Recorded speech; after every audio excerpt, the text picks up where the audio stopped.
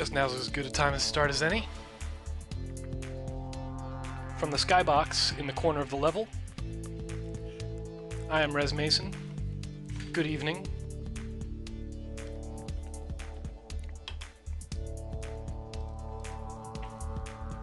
Previous viewers will recognize this, the app we've been making over the past couple episodes. This is episode 4. I'm going to rapid fire go through this spiel. I'm making this educational toy tool thing on the web because I made it 10 years ago and I'm interested in the projects that interested me back then. I need to remake it because the Flash version no longer runs on modern browsers.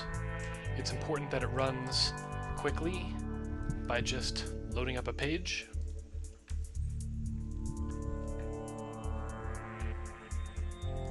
It's my project originally, so it's up to me to remake it.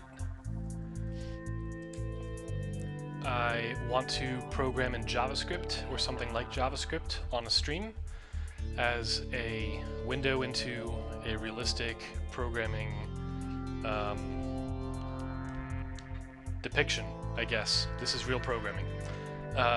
It might not be the best programming, but it is real programming, as the bug I will get into shortly will demonstrate. We're not wizards, that's definitely true. Types of storytelling.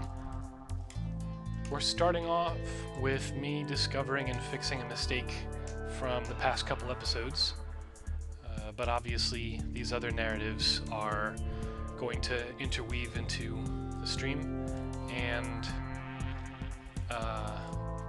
Wireworld is similar. Let me slow that down. Wireworld is similar to a circuit board. You can design it to route information like electrical signals through logical pieces of circuitry, and you can compose complicated systems from these simple parts and generate meaningful results, like this Wireworld computer. And the rules are very simple. Whatever changes are taking place in this universe called Wireworld, they do not leave this boundary. But these simple rules are just expressive enough to allow us to perform logic in these small pixely patterns that can be understood when you zoom it out.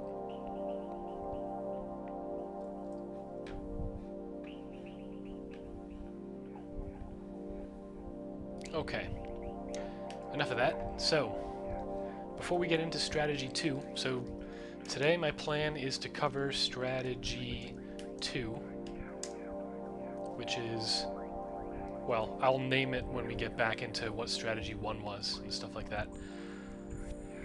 These strategies have to do with working smarter, not harder. The rules that govern Wireworld apply to every pixel in this diagram at the same time. Information propagates based on rules that affect the state or color of a pixel or cell, based on the previous states of that cell and its 8 diagonal and orthogonal neighbors. Which means that a bit of information that's really small like this, that is maybe 100 pixels away from this one, is going to take 100 little steps to march along, to propagate along this bit of the pattern to get to this point. Making those steps as efficient as possible makes it easier to implement Turbo, which will tear through those rules as quickly as possible while giving us just enough information to update the image on screen without affecting the responsiveness of the application. So all these sorts of things need to be able to coincide. right? There's no... Okay, there's a little bit. At the moment, there's a little bit of slowdown when I do a whole lot of that. I don't know. I'm not going to read too deeply into that at the moment. Right, before I get into all that, there is a mistake in the, frankly, the heart of this project. So, the current way that the engine runs is every time we want to advance a step, we give ourselves a kind of blank canvas to copy values to, and the previous values in this universe go into this array called old cells. And we iterate over the old cells, but only a list of cells that we discovered when we first loaded the file aren't dead, because these dead cells never need to update. I'm not sure. Hang on one second. There we go. In the naive approach, up here, I won't get into that just yet. I keep getting ahead of myself. Even before we tried this strategy with these non-dead cells, we were looping over all of the cells that need updating. And in the case of wire cells, if you recall, a wire cell gets excited and turns into a head cell if it is touching one or two heads. And so in this part of the code, we've determined that the cell we are looking at is a wire cell. We have to count the head neighbors around that wire cell. And if there's 3 or more, we get out of here as quickly as possible, right? We go back into this larger loop. Otherwise, at the very end, we determine if there's 1 or 2 heads in that list of head neighbors, and if so, we change this wire to a head. It gets excited. Unfortunately, there's some stuff in here that I put in without testing. Now you might say, well, how are you gonna test? You hit the advance button. That's how you test, right? Well, that's a very ambiguous test, right? There are some assumptions that we make when we test this code against this particular Wireworld universe.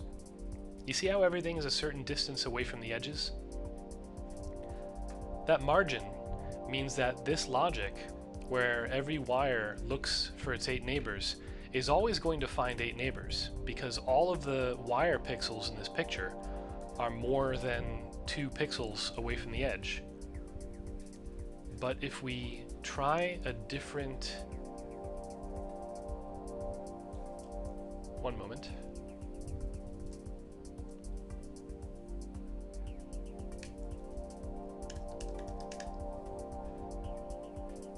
There it is.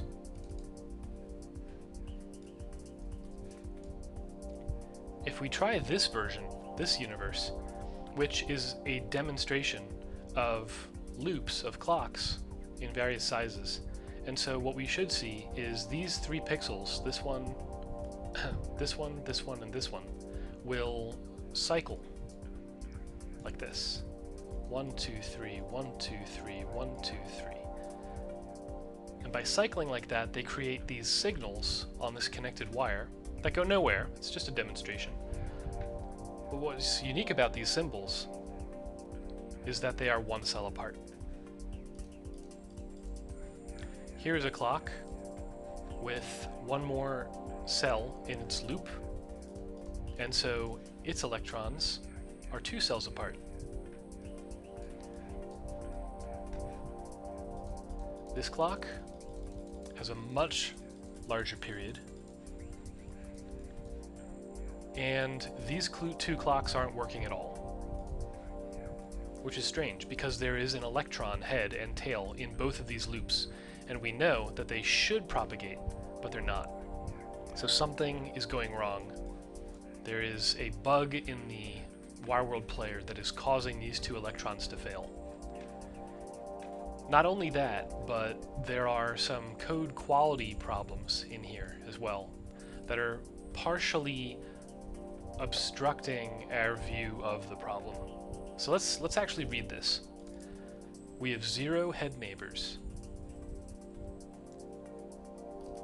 From -1 to 1 inclusive, we've got an integer y offset. I am actually going to change this spelling so there's a capital O.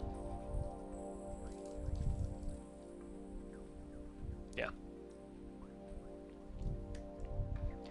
And then we check if y plus that offset, if the row of the cell plus or minus 1 is beyond the dimensions of the instance.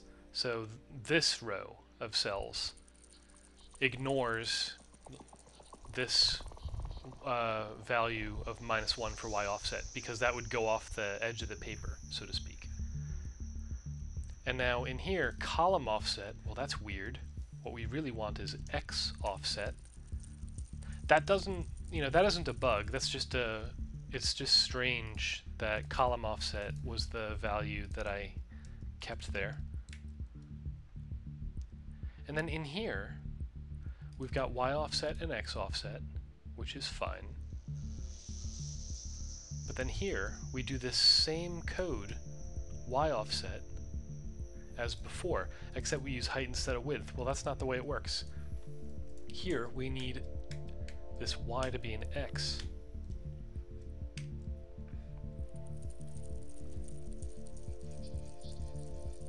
So that bug is probably what's causing this. So if I reset, refresh, and drop in clocks and step, nope, still a bug. Let's find out where it is. If y plus y offset, here it is. This needs to be height, and this needs to be width.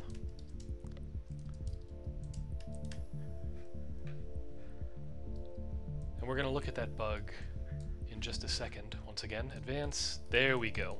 Now these electrons down here are properly cycling through that loop. Simple mistake.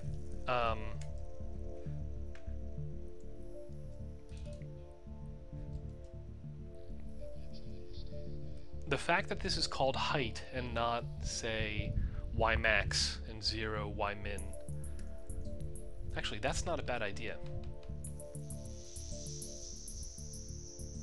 Rows and columns, x and y, width and height, are related terms, but you don't want to use them all at the same time. It can be confusing. Most programmers use y and height and x and width simultaneously. And so it makes sense to do that here. I won't do y min and y max. There's really no need. But this mistake, well, fortunately, it doesn't have any performance impact, right? This runs as fast as it did a week ago. The problem is, how did we reach our milestones and solve our immediate performance issues when there was a bug in the dead center of the code that runs Wireworld? Well, it just so happens that this default universe, this Owen Moore Wireworld computer, is roughly square. I mean, obviously it's not a square, but the width and the height are close enough. And furthermore, it is wider than it is tall. And so this bug that I had in here, where we were basically accidentally using the wrong logic to determine whether or not to ignore a neighbor, it fortunately never kicked in here. Or I should say unfortunately, because that allowed the bug to linger. Chat's got something to say. Thanks for tuning in. I wonder if you padded the map and got rid of the bounds checks, if it would be faster. It just might. Bounds checks. I don't need to worry about padding for the Wireworld computer because it's got padding already. Something that I'm considering is, and also this might also speed it up. You know, we are skipping the center cell in the Wireworld cell neighborhood because that's the current cell and it shouldn't be counted. But if it's a wire, then it doesn't hurt to count it because we leave it out because it's not a head, right? So we can comment that stuff out and see how it runs. Right, 1 second. To measure it, let total time equals 0, let, oh wait, let total time, and the denominator is called, oh, it's just the generations. Okay, total time. Reset, generation is 0, total time equals 0, generation plus plus, total time plus equals performance.now minus start. The goal of total time is to const start equals performance.now. Start is the start time of our algorithm, and we subtract that from the end time of our algorithm to get a total time. That is the number of milliseconds that it takes to run this, and then we just add that to a total, right? Like this is all the time that ever went towards computing the generations, and meanwhile we increment the generation, and this can be a fraction. So we can say window dot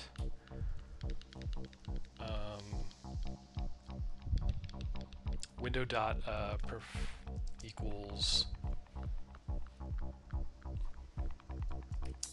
a function console dot log math dot,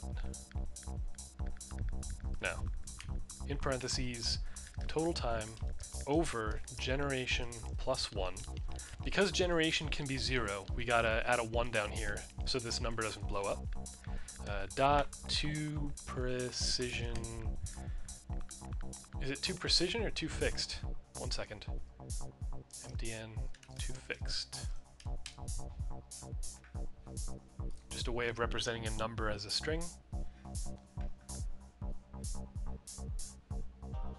To fixed is what I want. To fixed 2. 3. Okay. So this function will log the total amount of time per frame, right, per generation. And I'm attaching that to the window object so that in the JavaScript console here in the console, I'll be able to just do window.perf once, it's not a great name, window.perf. So now it's 0, which makes sense because this thing hasn't run. And by the way, when I run, I'm gonna have this run. I could do this in a for loop, but we lose some time to a for. What am I saying? Who cares about a for loop? For let I equals 0. I is less than a multiple of 6 because the distance between electrons is 6 in this universe, and we want it to kind of look nice. Sorry for the microphone pop. I'll do 120, I++, advance. So it's going to chug, which is fine.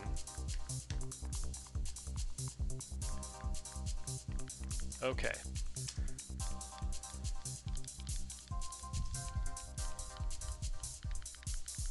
Yeah, chugging. You know what? Nope, that's too slow.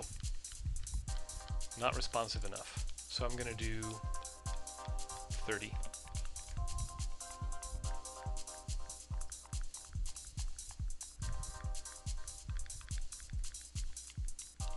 Okay, let's try that again.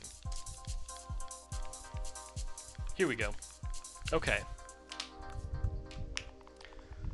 When I say chugging, by the way, what I'm referring to is the number crunching part of the app is fighting with the user interface and rendering part of the app for computational resources. And so, because it's taking... Sorry, they're not fighting, it's just they add up and there's a budget. That's what I mean to say. Most of the animation we see on computer screens these days has a frame rate upwards of 60.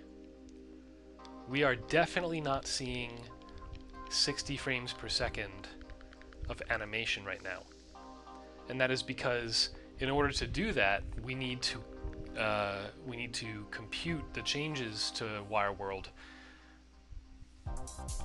with enough interrupting time, with enough idle time left over for this thing to be drawn 60 times a second. We are nowhere near that right now. The fan's blaring on my laptop.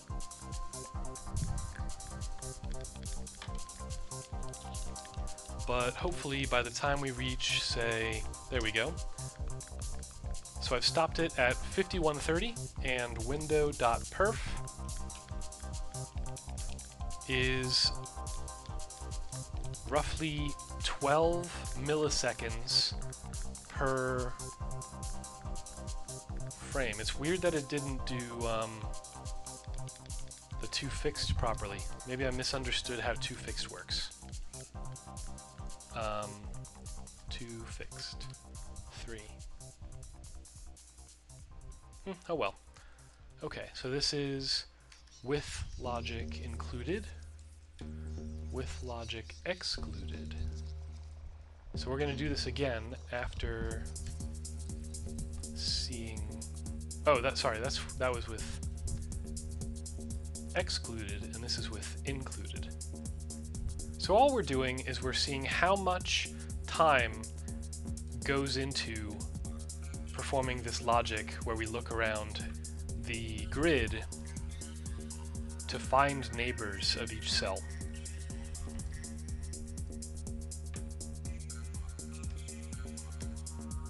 Reset. And we hit play.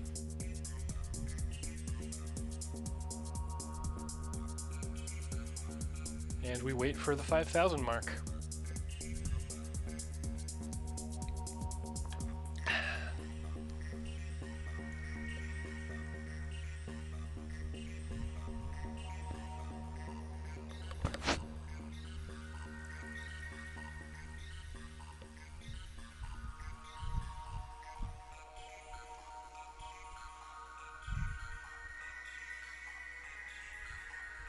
Hopefully over those 5,000 generations, the differences between what my computer is doing at any given time over those 5,000 generations gets kind of smoothed out into the average.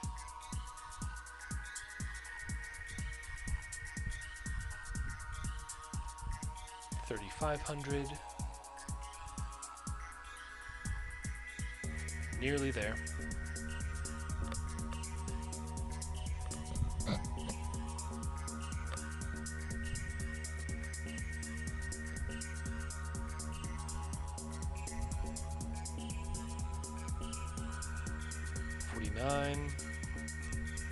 We're going to stop it at like 130. There we go. Okay, and then window.perf 12.28. So based on this, what's the background music? The background music is Compilation 1 by Copter in the bottom right. You can search for that in the Internet Archive. Actually, archive. Here we go. Oh, that's the files. Here we go. Copter Compilation 1. This is programming music that I listened to 10 years ago, and because it is in the public domain, as far as I can tell, and has been for over 10 years, I'm happy to play it in the background. So, Leaving out the logic shaves off 1/10 of a millisecond. That's interesting. It's not the only thing we are going to experiment with today, but is definitely interesting.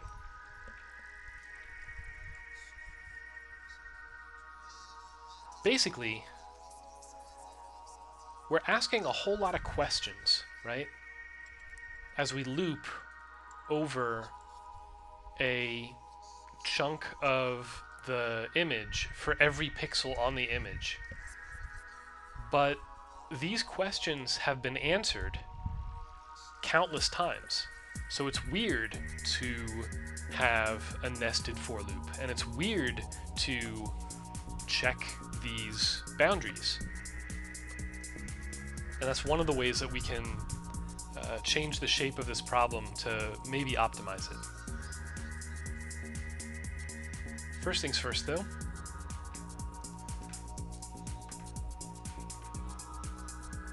I'm going to leave out this stuff, but this stuff goes in. Yeah. Improving variable names and fixing a boundary logic bug in the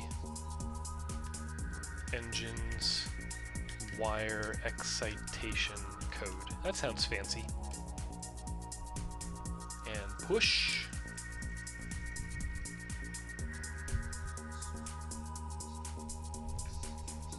So last week, someone asked in chat whether I would consider using a testing framework to find small problems that can be easily detected.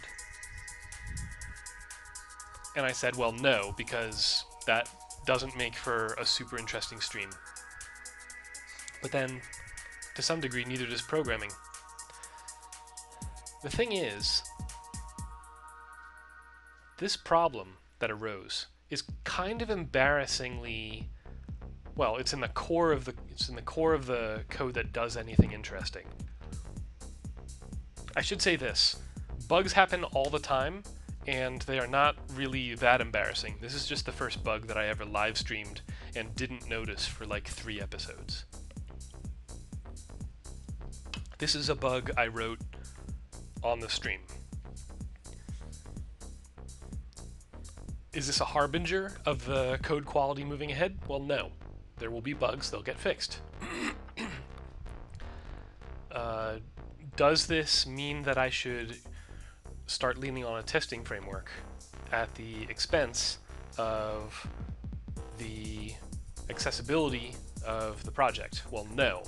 I don't think a unit testing framework is justified for this project still, because it needs to be live streamed, and that doesn't make for a great stream, as far as I feel. It's just my personal opinion. This small file, this is a valuable test. It didn't cost me anything. You folks know what it means to drag and drop something on the stream. It's not that complex. And I should be able, wait a minute. New bug. Old cells x plus y offset, y plus x offset. Here we go. The bug persists. So engine.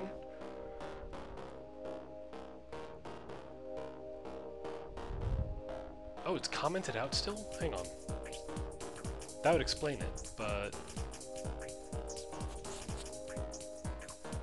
it shouldn't be commented out anymore. Okay, it's no longer commented out, but there is still an issue. This is fantastic.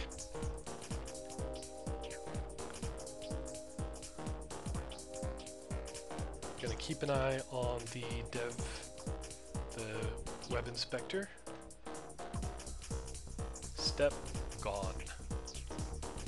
Time to figure out what's happening with these electrons.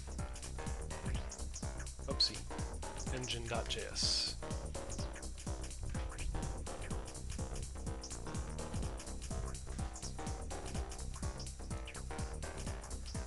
Supposedly, so reset.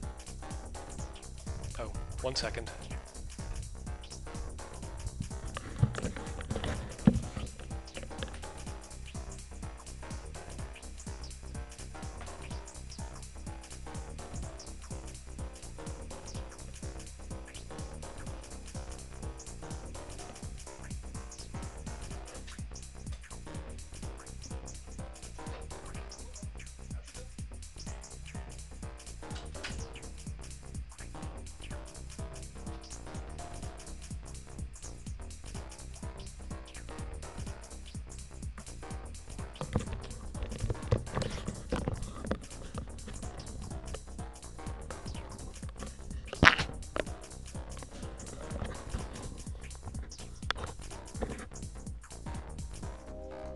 Okay, where were we?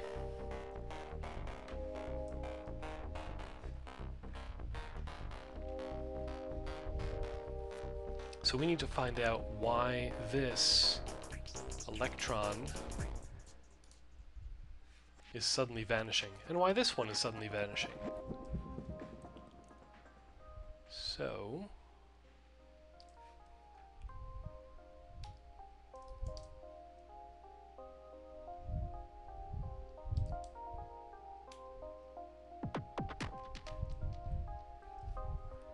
we have a lot of wires.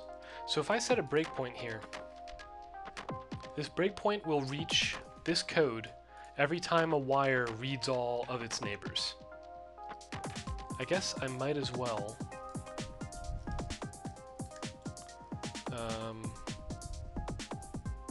log the index, x, y, and num head neighbors of every cell.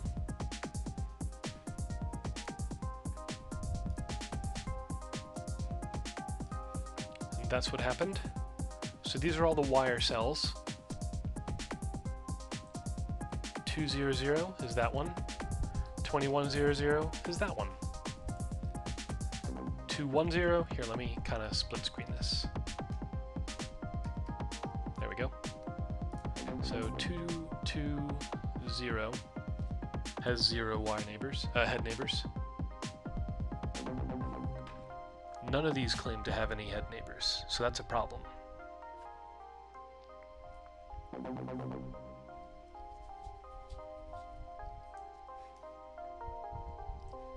I can do this though.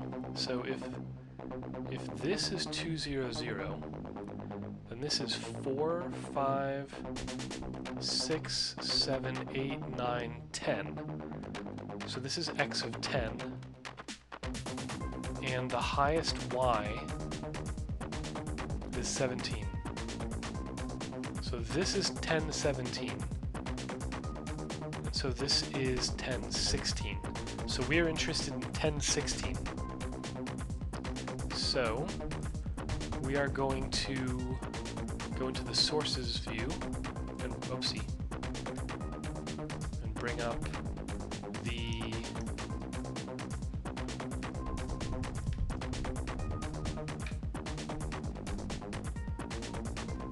that's actually a little late. Up here we've already got our x and y, and by clicking edit breakpoint on here, I can say x equals 10 and y equals 16. Enter. And so now this breakpoint will only be triggered for the logic involving this wire.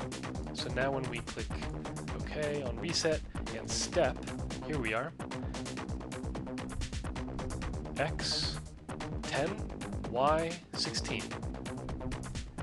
And in original cells,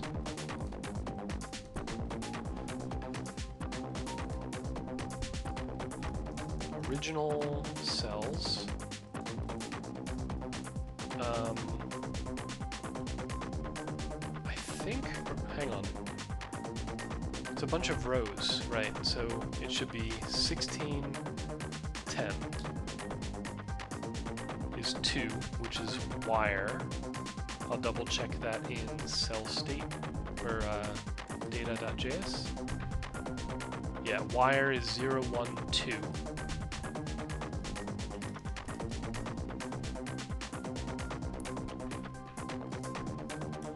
And if I look in 17, it should be a 0. Aha.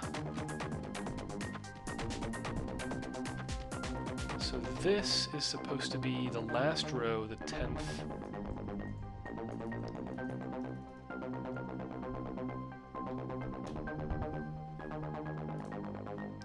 Dead wire, no heads.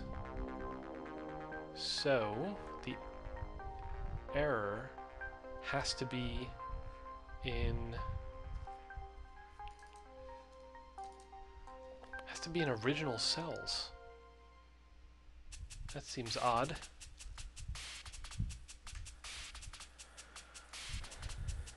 Console original cells dot join dot toString just prints out all of the original cell values, although dot join comma. So these are all the values that we should expect. So here's another weird trick. We can get rid of every comma. So we just have this, and we can change every 3, which remember means a dead cell, and replace it with a space, and replace every 2 with a dot, which in this case kind of resembles a wire. And now if we just mess with the width of this program, it should resemble. Oh, but it really doesn't, does it? Wonder why that didn't work.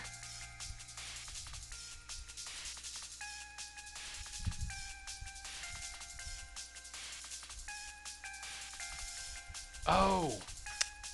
It's because of white space. Okay, sorry, 1 second.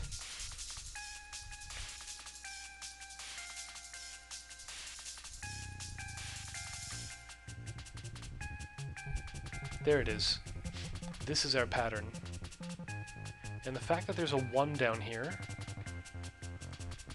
So wait a minute. 0, 1, 2, 3, 4, 5, 6, 7, 8, 9, 10, 11, 12, 13, 14, 15, 16, 17, 18. Okay, 18. I miscounted somewhere. So instead, we want this at a breakpoint to be y is 17. And we'll rerun. Drop in that MCL. Hit advance.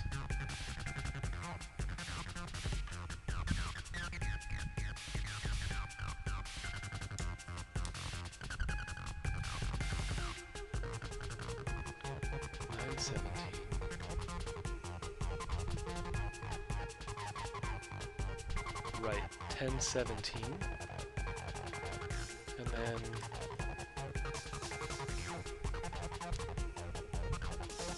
original cells 18 should be a bunch of 3s and a single 1. There it is in index 10, where we expect it.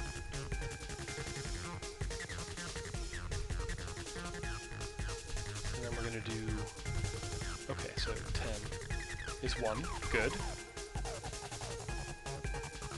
Old state. I mean old cells.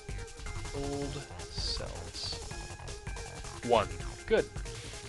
So there is a head waiting to be counted in this code. We switch over the old state, it's a wire.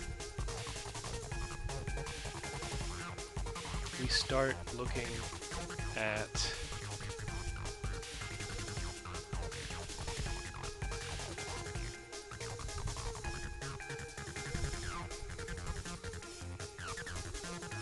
okay, so y plus y offset is 16, x plus x offset is 9. That makes sense.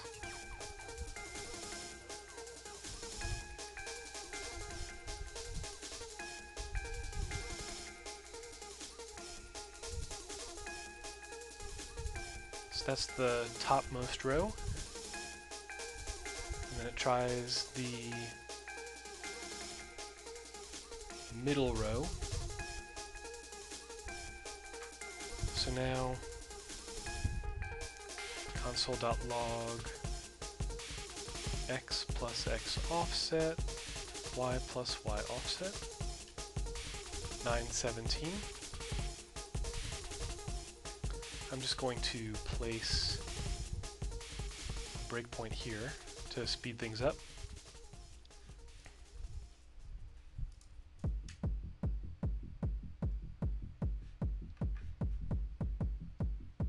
No, that was too high up. Let's try that again. Reset.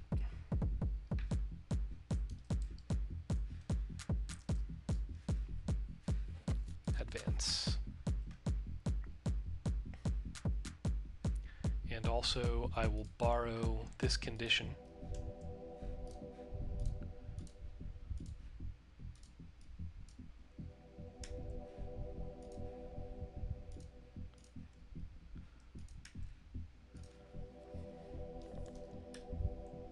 There we go. So now we are at 1017.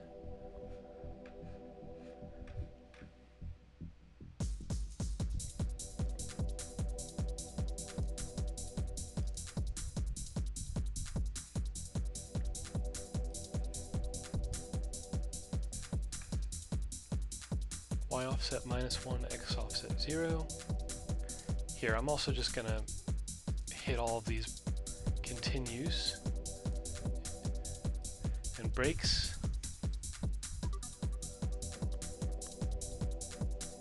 1017. Y offset 0. We're not really interested in Y offset 0. That is the home cell, so that's fine. Y offset 0 still. And then 1017 Y offset 1. Good.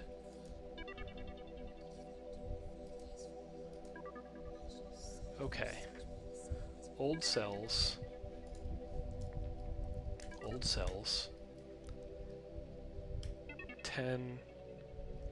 17, 10. Old cells, 1810 is a 1.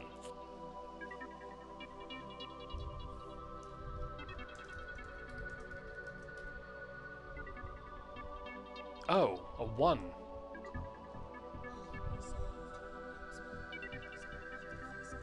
Well, a 1...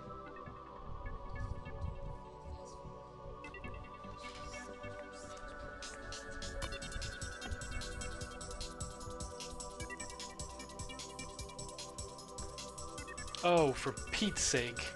These are electron tails, that's why. That's weird. I'm gonna take a look at that file. Oh, right. This is a format called NCL. This file was made by Ian Woolard in March 1990. Line.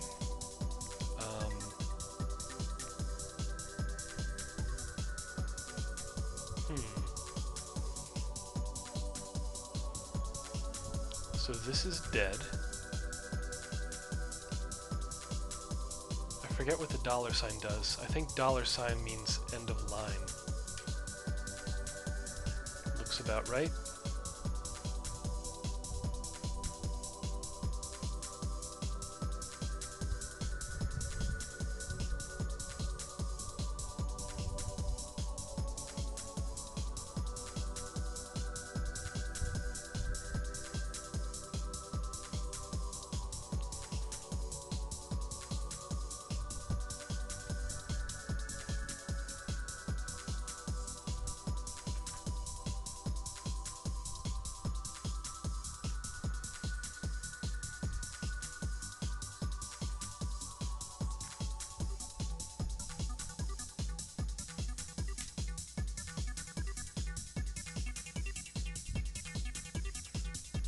I have no idea what symbol that is. Here, next step. Okay, so those are supposed to be head, and I thought they were tail. Does the original file indicate anything about?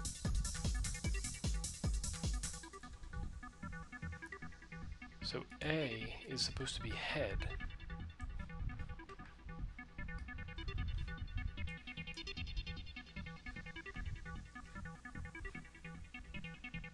But here,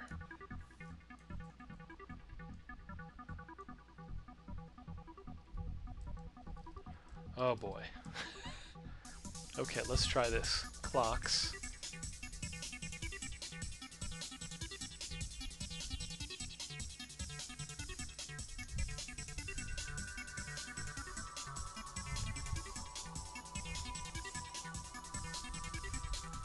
These ones went up this way, and in mine, I did it again. Clocks. Oh, I hit a breakpoint, that's why. Time to get rid of all these breakpoints.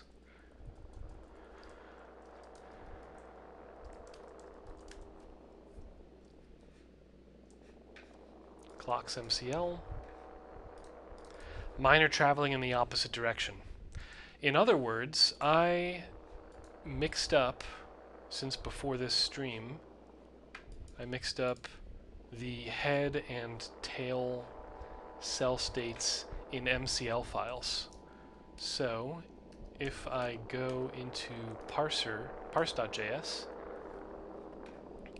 A is tail, B is head. Let's try that.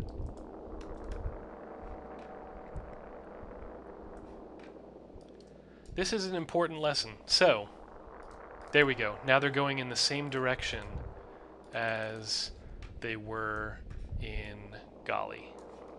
They're going counterclockwise. So, in some ways, this file, as a test for whether my Wireworld player is working properly, has some issues, right? Because it was able to demonstrate a boundary logic problem, this, at the start of this stream, but it was not able to shed any. It was not able to indicate that the interpretation of heads and tails in these MCL files was mixed up, because you can go clockwise or counterclockwise around any of these, whereas this flip-flop, which now works, fortunately, hooray, this flip-flop is not just a bunch of clocks, a bunch of cyclical patterns. It starts with an incomplete electron, just the head, in a sort of dead end, and propagates out, making it a better test for this particular thing. More interestingly, I've chosen head and tail colors that are very close to each other. So if I want to, I probably won't have this problem again, but if I want to make this clearer, I should go into GUI.js, I think. Here we go. These are my colors for the cells. And I wonder what these commented out ones are. So I'll comment out the ones that we were just using, and I'll comment in the ones that were there a second ago. Oh, these are the classic ones. These are the colors that I used 10 years ago.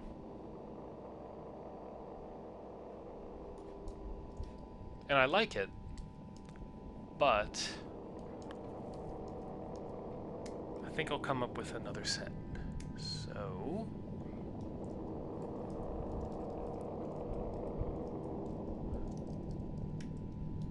actually, I think what I should do, because these things should be indistinguishable no matter what. It's not reasonable for these colors to be so close together. So I will choose a darker tail color.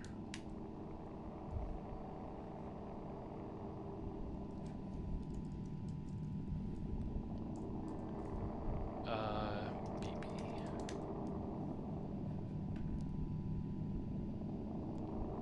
There we go. And so now when I load flip-flop MCL, it's a lot easier to see. I don't know, is it? Let me bring the bug back real quick and see if I can actually tell it apart.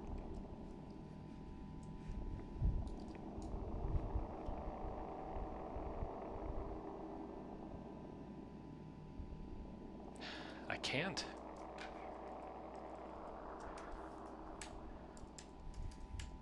This color scheme is not a good one. Okay, so in that case, head color I will make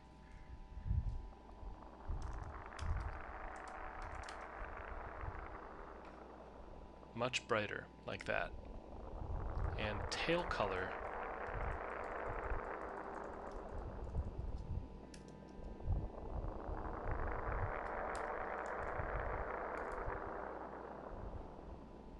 let's try AACC. No.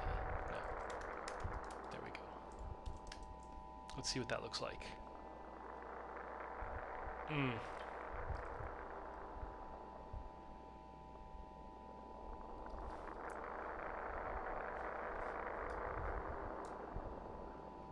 So classically, blue is head and white is tail.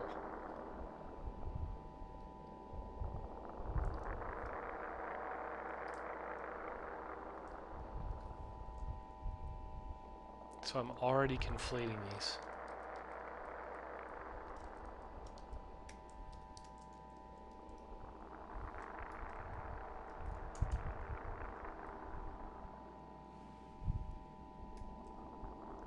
Here's an idea. Tail can be a slightly brighter wire and we won't have trouble telling them apart.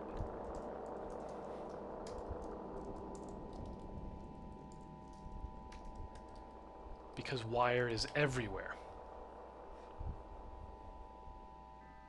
Brighter.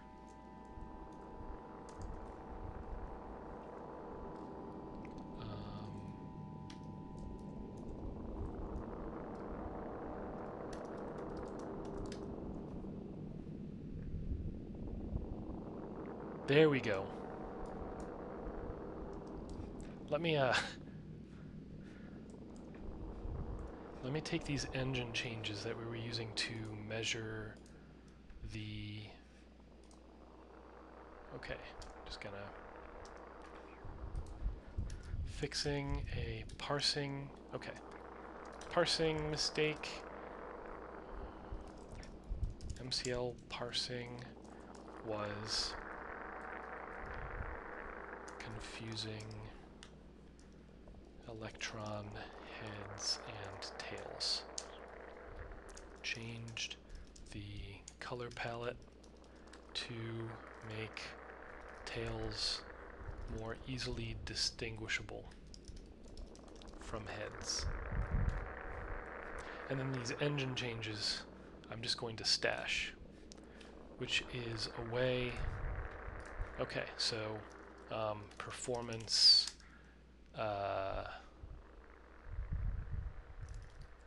measurement technique. No, just performance measurement. There we go. So anytime I want to use the same trick as I did earlier to measure the amount of time it takes to evolve these things, I can just apply this stash and it'll add this stuff, make these changes to the code. Okay.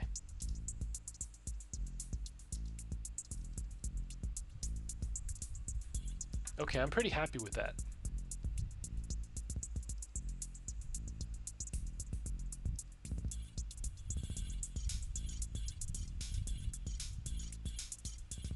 I think. Oh no, no I'm not. Okay.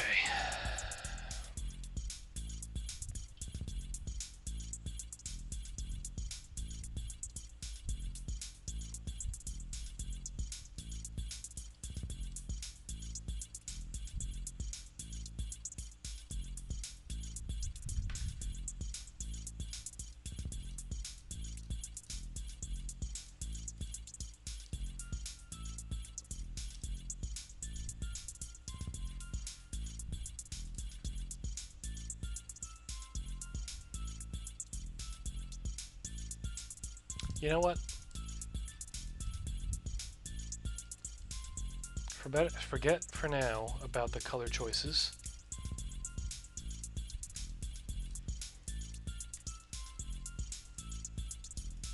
I'll use the classic palette. Check with chat. Oh, hey chat. Would it be reasonable for that performance measurement scheme to be a feature toggle? I could include, so in this stash, these changes that allow me to measure performance, these are present in every modern browser. I could put them behind a flag so that I wouldn't have to, you know, apply and remove this code every time I wanted to measure performance. The question is, do I want that to be a part of the deliverable?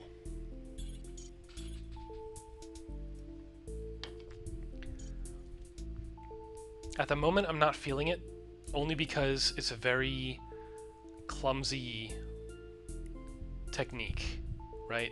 It actually, the application takes a pretty significant hit in responsiveness, but I do think there should be, you know what, I should be writing these things down. 1 second.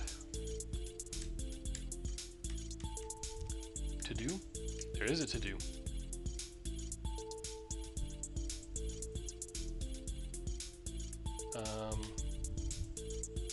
That's done. Right. So the first is make it easy to benchmark different techniques. And, you know, one of the features of the original Wireworld player project was that visitors to the site would be able to select which strategy of computing the Wireworld simulation to apply, and I do want to bring that back. So make it easy to use different computing strategies. There was something else.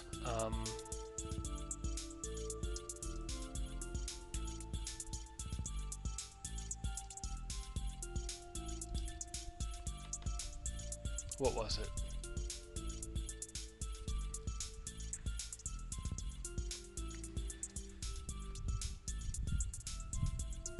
I don't know, but I'm losing time and it's a live feed, so I'm just going to plow ahead. To do, yep. Yeah, that's fine. And I will amend the previous commit.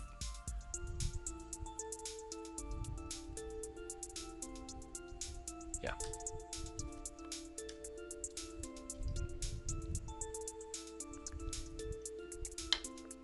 Now then. Right. Let's finally get into these strategies again. So you may recall the naive, what was this? 27 versus 15 milliseconds. Per unit I forgot to name. I don't know.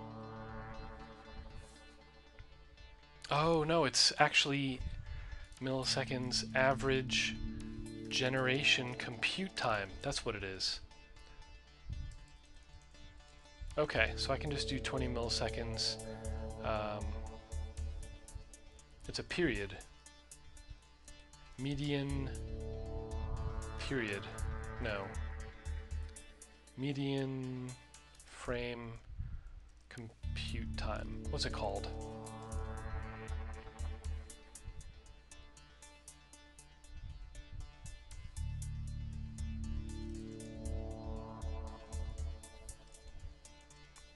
There's a better word for this, but I will know what this means, so I'll just use that. Okay, so last episode we came up with a way of changing the data that, let me just close a bunch of this. We came up with a way to change the data that we computed, that we operated on, so that we could avoid needlessly iterating over these huge empty parts of the image, which make up, I think, more than half of all the cells. But we also, at the end of the last episode, discovered that 50,000 of the remaining... So, of the remaining cells, the ones that actually have a non-dead state, 50,000 of them are... maybe 55,000 of them are wire. And about 5,000 are electron head, and about 5,000 are electron tail.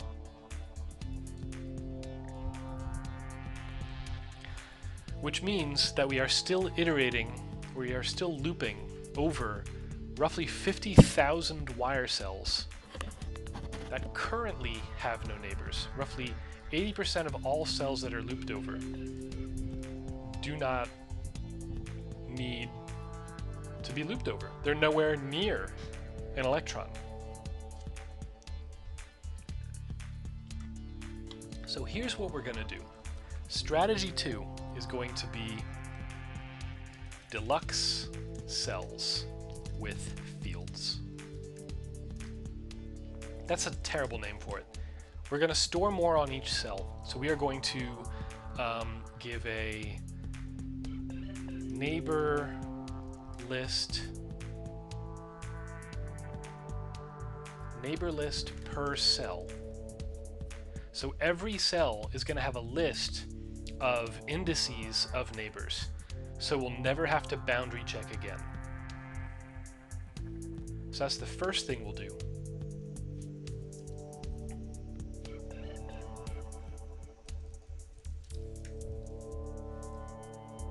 So for instance, this cell isn't going to iterate over all 9 cells in its neighborhood.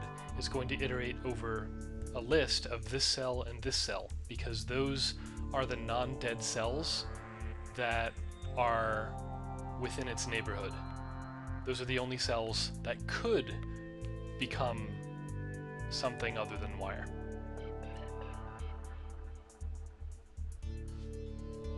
So that's where we're going to start with that, neighbor list per cell. And then once we have that list of neighbors, we should be able to do what I would call forward... what would I call this? Reach forward from heads to wires. In other words, instead of every wire checking to see if it has a head neighbor, we're going to have every head increment 1 to a wire, to a counter. So we're going to call it head count per cell, and electron heads increment wire neighbors head counts, and then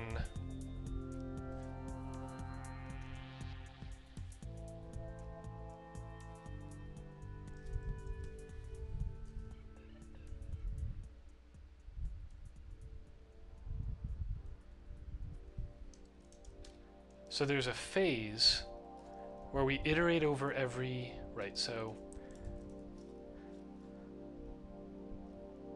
how do we do this? We don't want to iterate over every non-dead cell. So we're going to say for every tail become a wire, right? So every tail in the list of tails. And then for every head in the list of heads. For every wire neighbor, increment that neighbor's head count, aka the number of heads adjacent to that neighbor. The number of heads that have touched that neighbor in this frame. And to avoid having to clear it, hiya Felbar, thanks for tuning in. We're coming up with a strategy to optimize this thing, this pixely megastructure that solves for primes, as it so happens. Right, so as I was saying, we'll have a neighbor list per cell, and we'll also have a head count per cell. And so we're going to say cells get fields. Neighbor list, head count,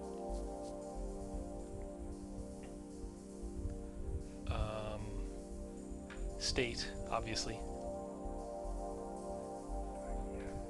Cells are objects with fields. Neighbor list, head count, state.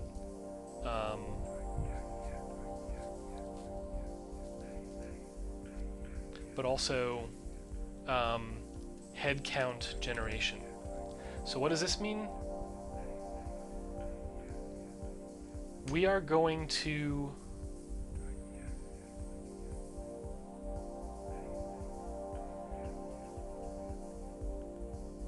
head count generation.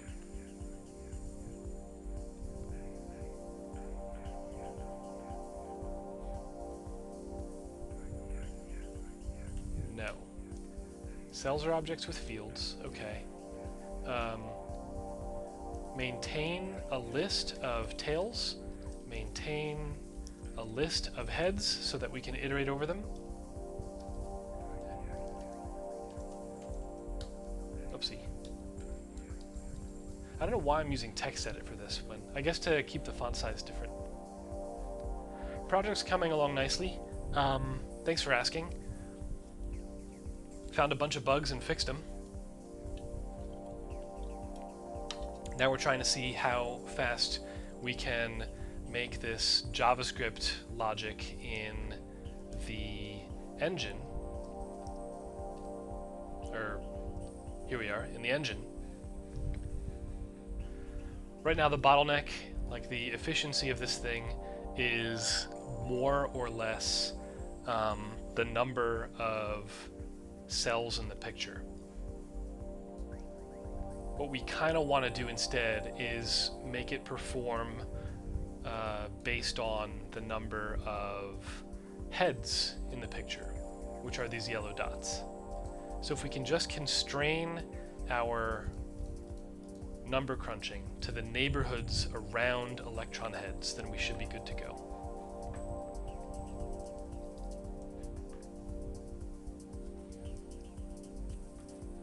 Right, so again, our big old loop is going to end up in the heads. For every head in the list of heads, for every wire neighbor, increment that neighbor's head count. And we're going to say include that neighbor in the list of wires that might change.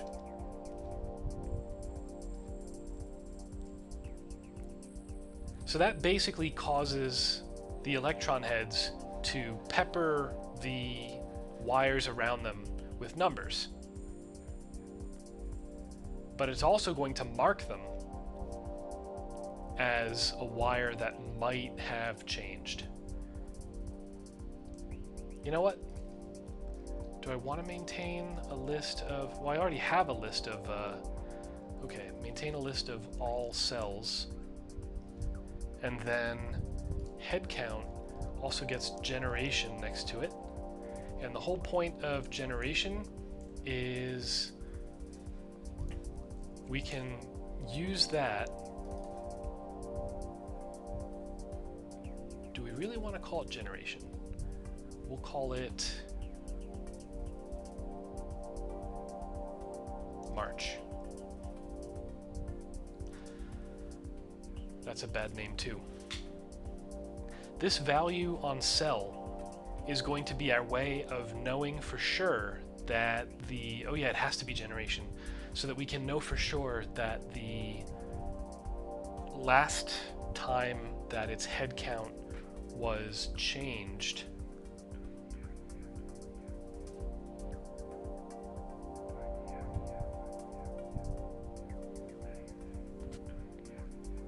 and then I could iterate over the list of all cells looking for the generation that is equal to the current generation.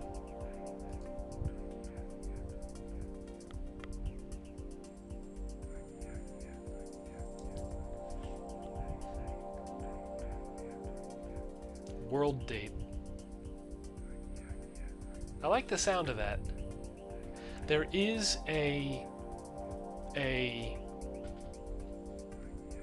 there's an existing lingo that I think by using generation I can form to it, which would be a good thing.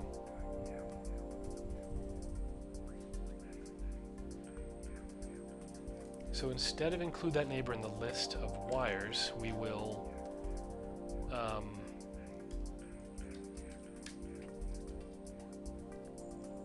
if the neighbor's generation isn't equal to the current generation, then neighbor.generation equals generation, and neighbor.headCount equals 0. And then we do neighbor.headCount plus plus. This is slowly turning into JavaScript, which is fine. Neighbor.generation not equal to generation.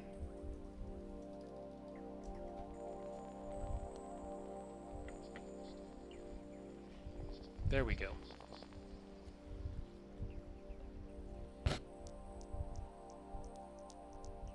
So, how is this different from strategy 1? We aren't touching every single cell. Wait, yes we are. I didn't finish this. Jeez Louise. Okay, so for every cell, if cell.generation is equal to generation,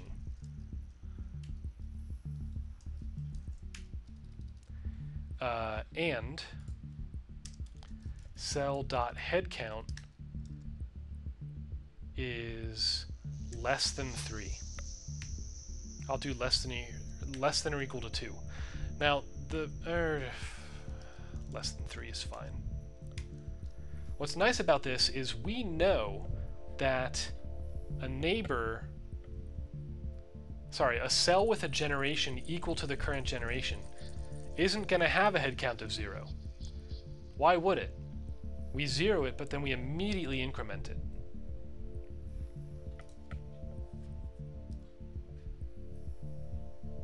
So they're always going to be less than 3. Sorry, they're always going to be greater than 0. The only question is whether they're less than 3. So if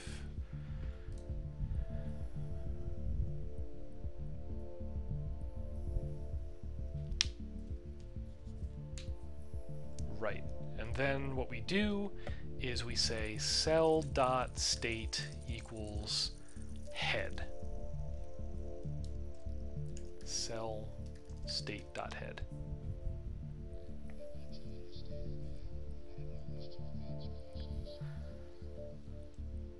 So hopefully this gets us away from iterating over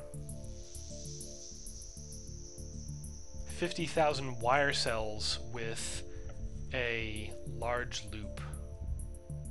Let's see what we can do. Okay. Strategy 1. We're now going to do strategy 2. So up here we have non-dead cells. We're also going to have wire cells, head cells.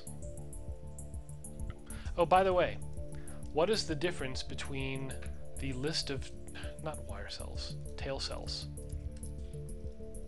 The only difference between the list of tails and heads, like, all of the heads become tails, and all of the tails become wires.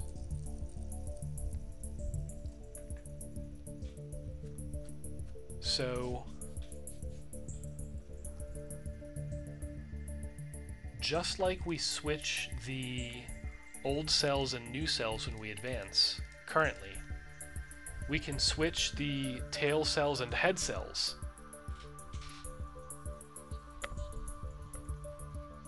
And we don't have to reassign every head to a tail. I mean, we do. We need to change the state. Anyway, let's figure this out. Tail cells, head cells.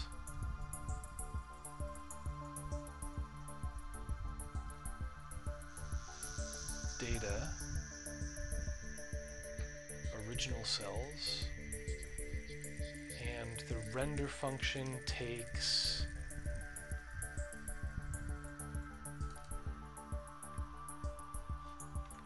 our render function is outside the engine.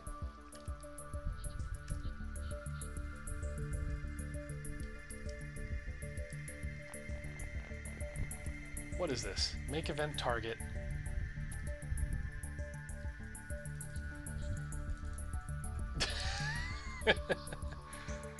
Something tells me this is a non-standard piece of terminology I introduced at some point. Make event target. Sorry folks, give me just a second. GUI utils, slider, right. Make event target. We return a new event target. Oh. That shouldn't have been in there.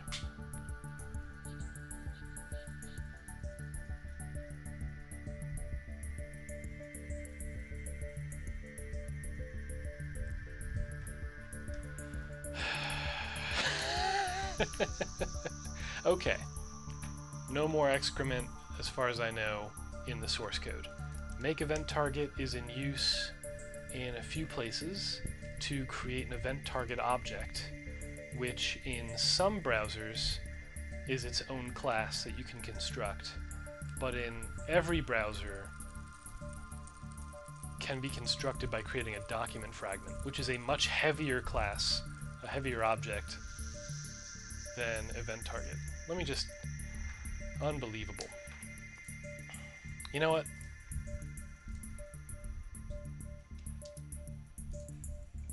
Annotate. Okay, that won't show it. I'm curious when that got introduced.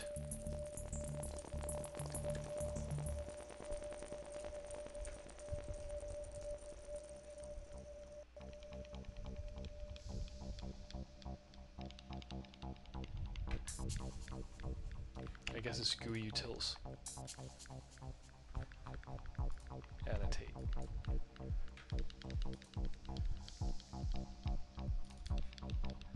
March. Apparently, lots of recent browsers don't support the event target constructor. Adding a shim and removing an overlooked console log.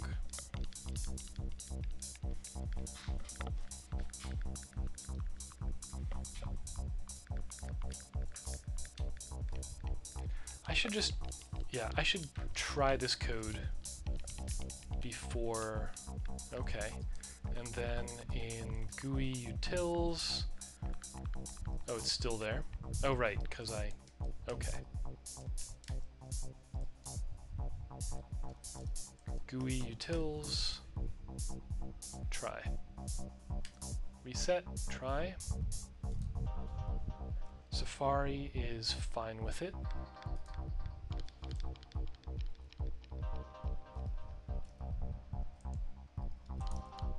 Event target constructor can I use?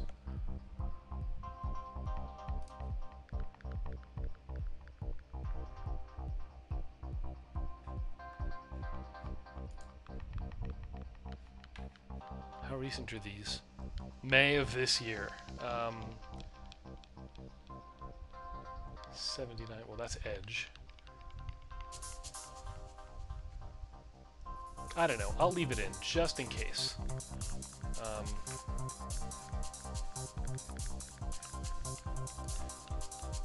Remove errant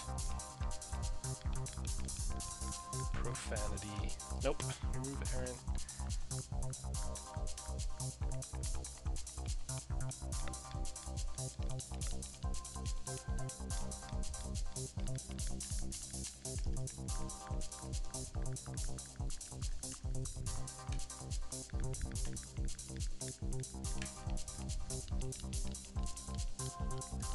Localhost runs fine, no errors.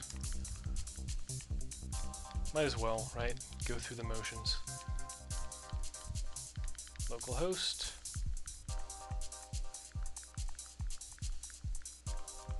And no errors. Great. Where were we? Here. Update paper. Cells.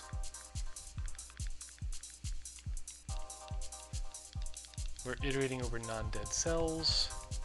Okay, so our strategy is going to replace some of the data that we render as well, which is fine, because basically, if you think about it, from one generation to the next, what parts of this image actually update? You could say, well, the heads, the tails, and some of the wires. But actually, if you make this image 2 layers, where the bottom layer is dead cells and every non-dead cell is a wire, then you can just have a top layer that is completely transparent, except that it draws heads and tails. So it can be a 2-layer thing. Let me think, is that faster than drawing? It is faster than drawing every wire. Yes, that's good. So that's what we're going to do. So the render function is also going to take not just non-dead cells, but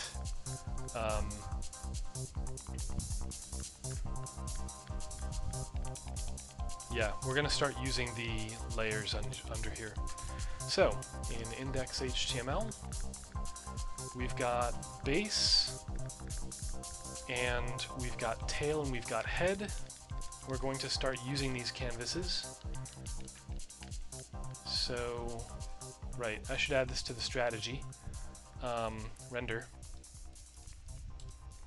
Only draw dead and wire cells once to the base layer. Draw the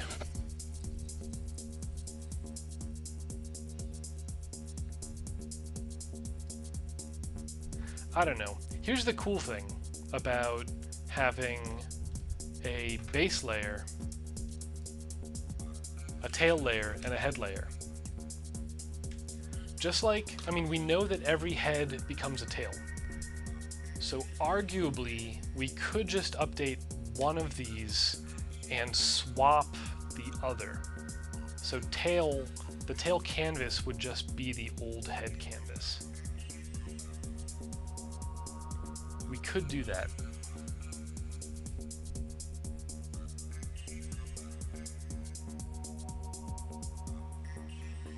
But that only works if the 2 generations that we are drawing are consecutive. In other words, if we are at generation 0 and we advance to generation 1, then we can reuse the positions, like the pixel data, for the heads in the tails. As I'm saying this out loud, I feel like it's a bit too much of a risk to over-engineer that, so we're gonna call these, yeah, we're gonna just use base, and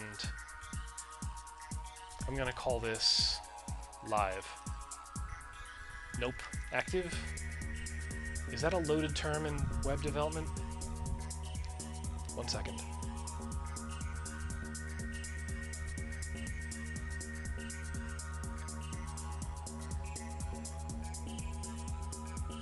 This is fine.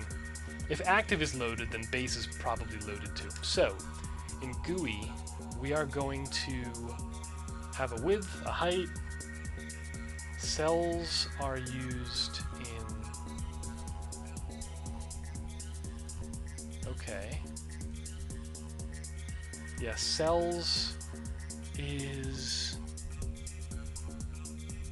fine. No, you know what? Let's start with this. Okay. So, I've reverted engine, no changes to engine.js. We are just going to start by updating the GUI to do 2 layers of stuff. So, initialize paper is where we can draw the base of things. So, here we go.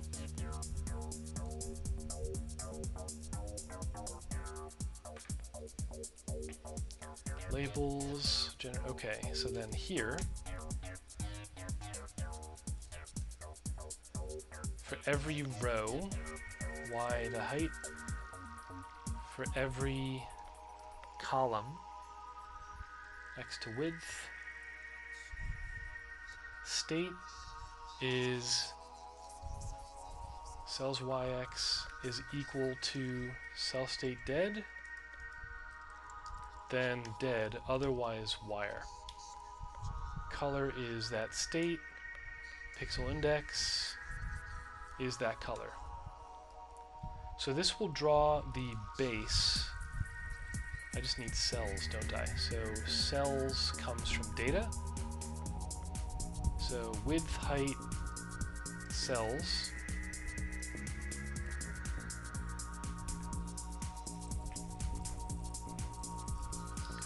And I'm going to comment this out for now.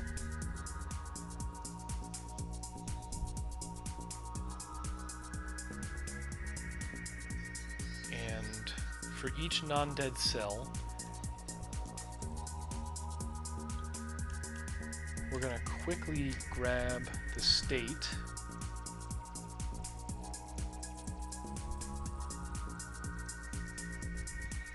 If state isn't cell state.head and state isn't cell state.tail, continue.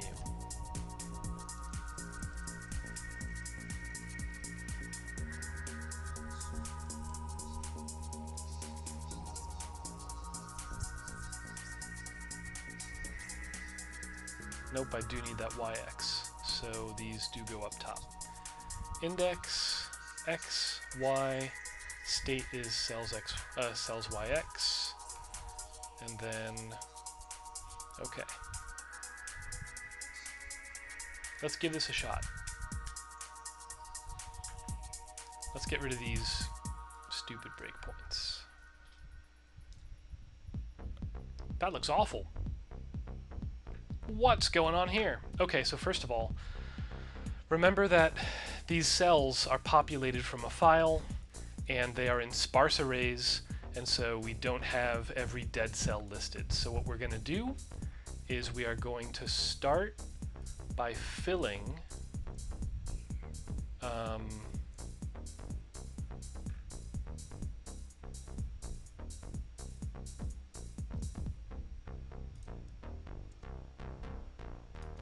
okay, I want to fill the canvas. MDN context 2D. No, I don't want to fill the canvas. I want to fill this pixel buffer. Okay, so populate with values.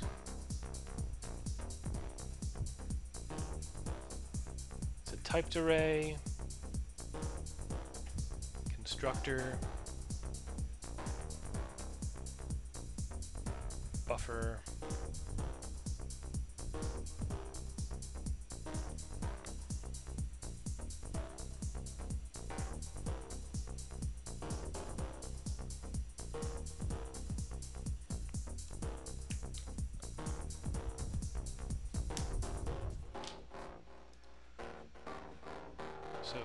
Okay.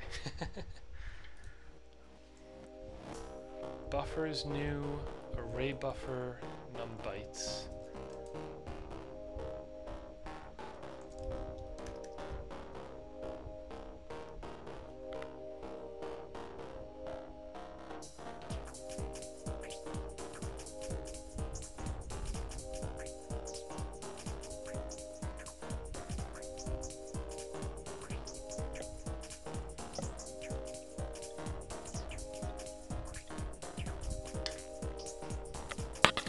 Coming from a Flash background, the drawing API, the Canvas API in the web stack is sometimes excruciatingly pointlessly verbose. Numbytes, right? I create, okay, so then these are just views into the buffer. Why am I creating a new view every frame? Hang on.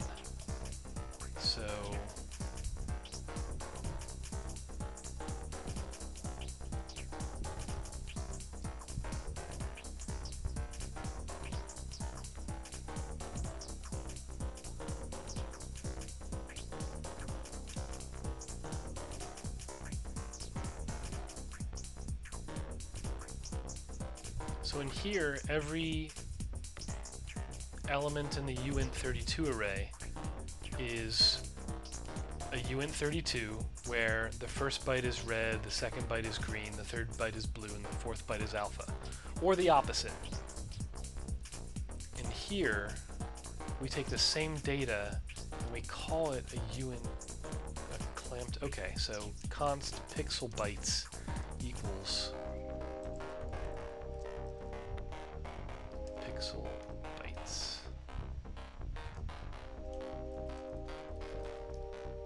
Pixel bytes.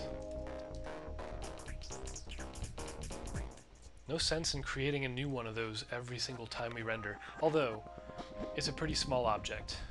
This is a view into this array buffer. We're not actually, you know, allocating a huge chunk of memory.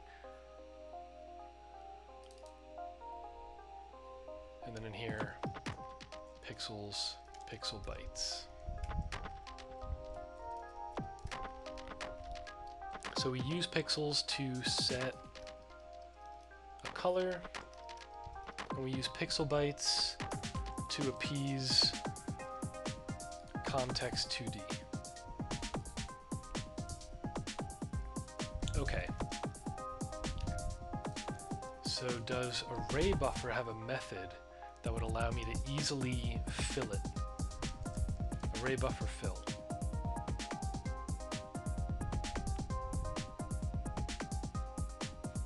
Probably not.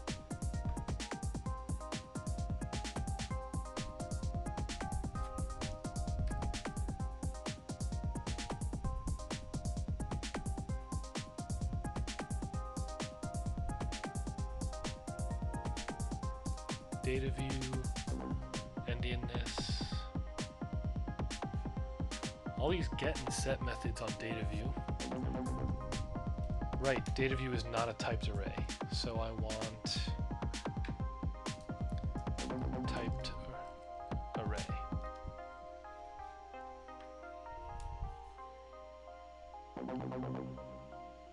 Here they all are. Length, typed array.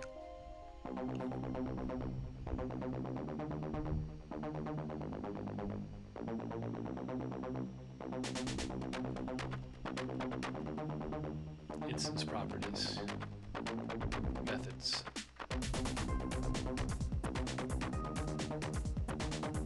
Fill.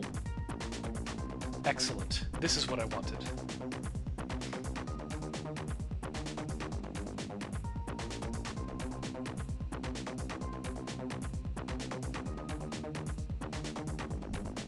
Start index defaults to 0, end index defaults to length. Perfect.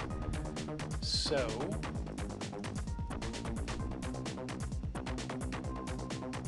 my guess is array buffer fill doesn't have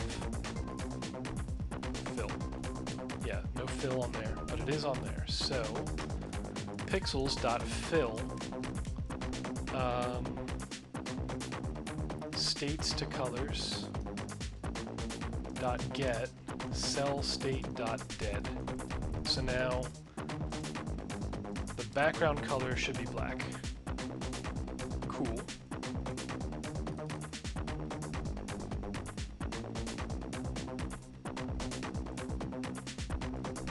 Ah, right. So grab that. Drawings.base.pixels.fill.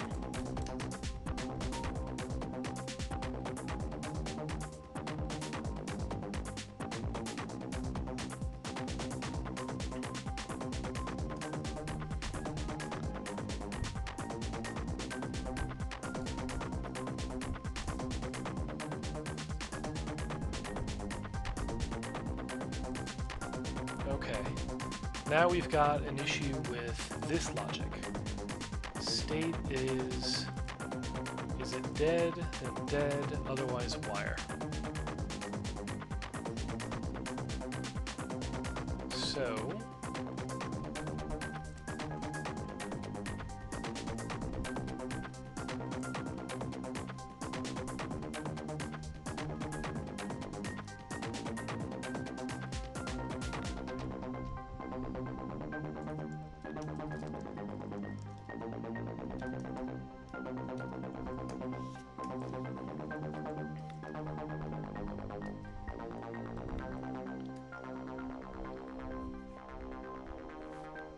actually what we want is this.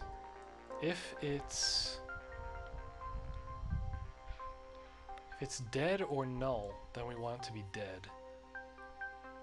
Otherwise we want it to be wire. Let's do this. Cells null to cell state dot dead is dead, then dead, otherwise wire. There we go. And then reset, advance. Yeah, it's just drawing the electrons onto the base pixels, which we want to be instead active dot pixels, and we want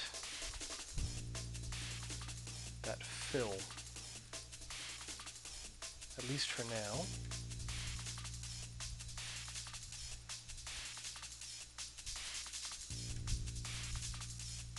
Active pixels fill with 0.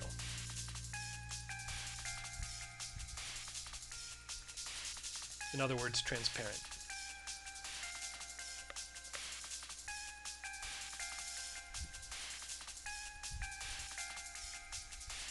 There we are.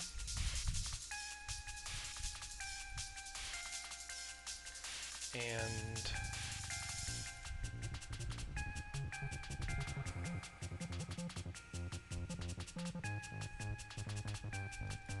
we're going to call update paper in engine as soon as it resets. Render, and then non-dead cells.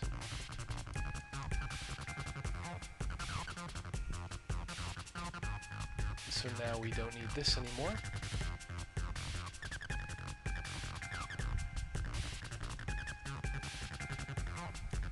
So what all did we just change? Well, we have added a canvas called active to hang out with the base canvas. The engine now passes non-dead cells to the first render call, which it probably should have been doing in the past, I don't know. And then the GUI now initializes, in initialize paper, it uses that cells property in the data, and, well, it also adds a pixel bytes object to each canvas, like, paper layer to avoid having to create a new uint8 clamped array at the end of the render. Let's see. We are initializing the drawing of the by drawing the entire base. So every dead cell is drawn. Well, all cells are. How do I? The canvas is the color of dead cells.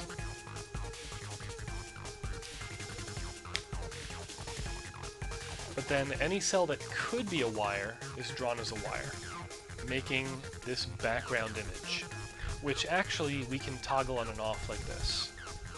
So there's the image, and we can find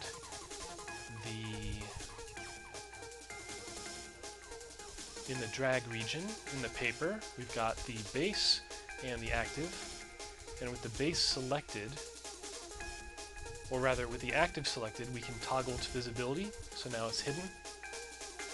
Toggle visibility, now it's shown. Active can get its style changed.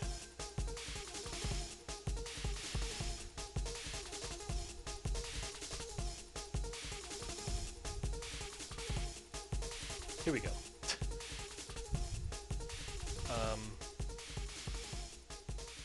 Position absolute, so left 5 px. Top 5 px. So there, we can kind of see there is, that looks kind of cool, doesn't it? There's this,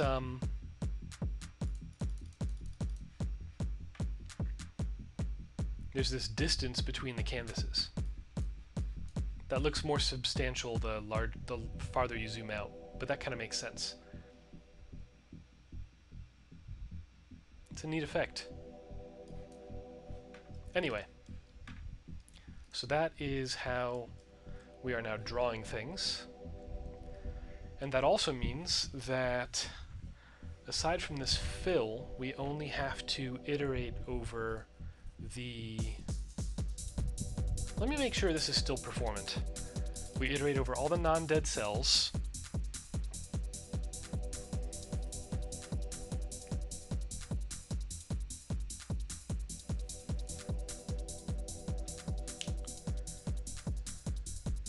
And we no longer need the or dead.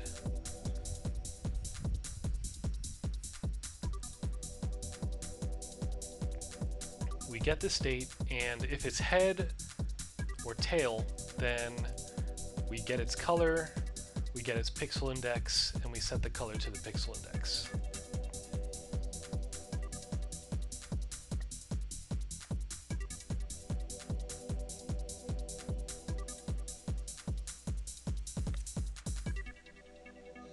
I'm also going to get rid of this for each because it might speed it up a little bit.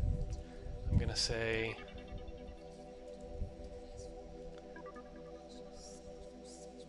drawings.base, no, just active, and then drawings.active.context, put this. Okay, const drawing equals drawings.active. It's the only one we're interested in. And I will rename it active drawing. And I will put it, yeah, that's where it goes.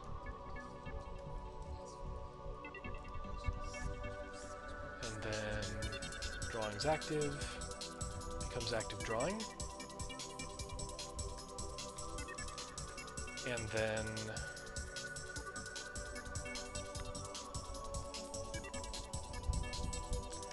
active drawing pixel bytes, active drawing image data, and that gets me away from this for each.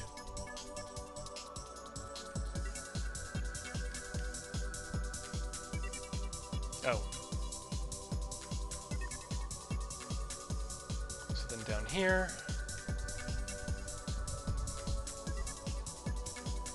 Const base drawing equals drawings dot base.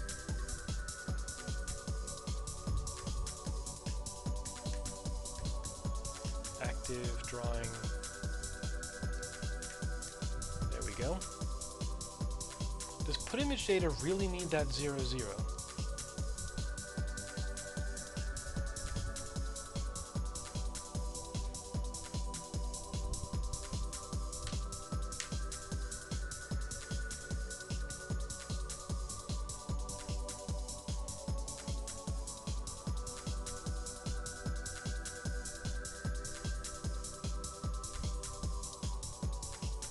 Whatever, I'll leave it in.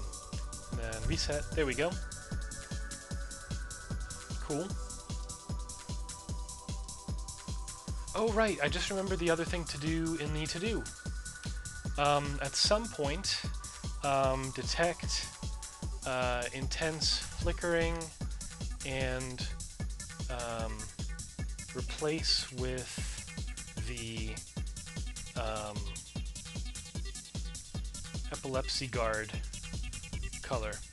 So one of the cool things about this project is we can measure how often a cell in the simulation updates.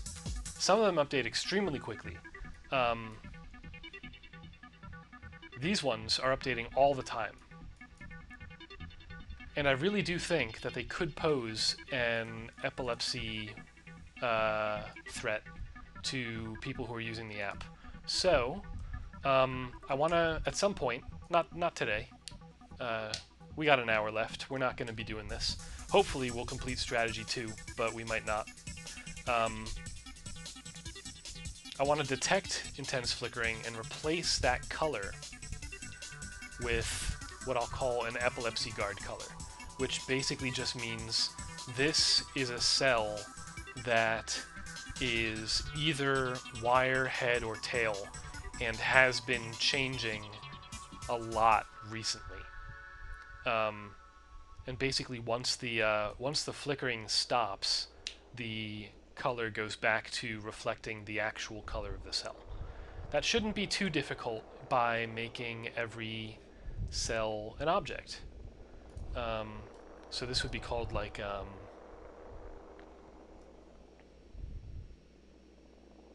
flicker status, but that comes later. So cells are objects with fields. You know what? First, I will commit and upload this. So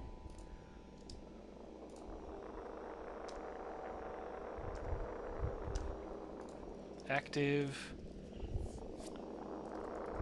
base canvas is drawn to only once. New active canvas is updated, well, is cleared, and then set pixel by pixel for each non-dead cell. That's what we've done so far. Push. Okay.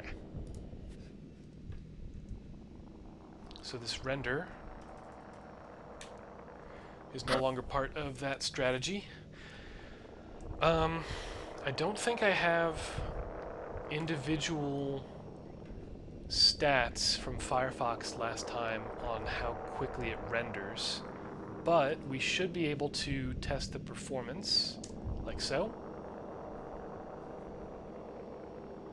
And stop, and stop, and flame chart.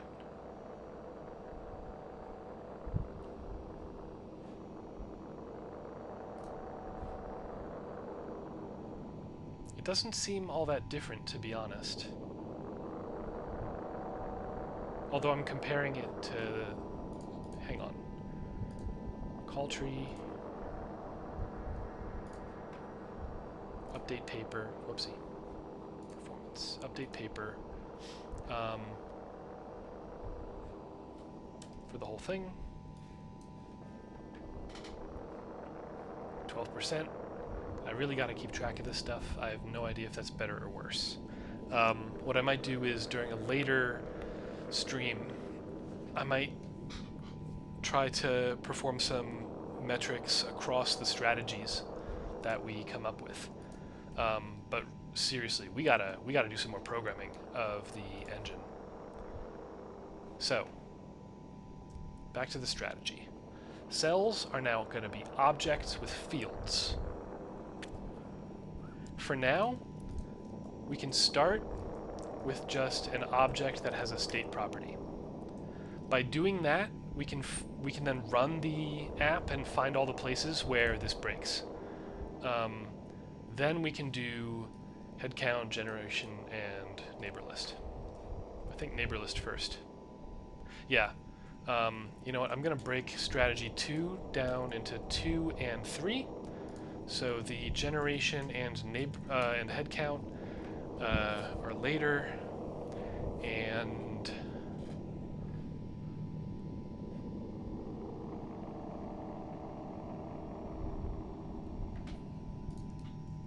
that's later. Advance. We'll just iterate over neighbors instead of adjacent cells. There we go. Reducing the scope of strategy 2. So down here, new cell fields. Okay.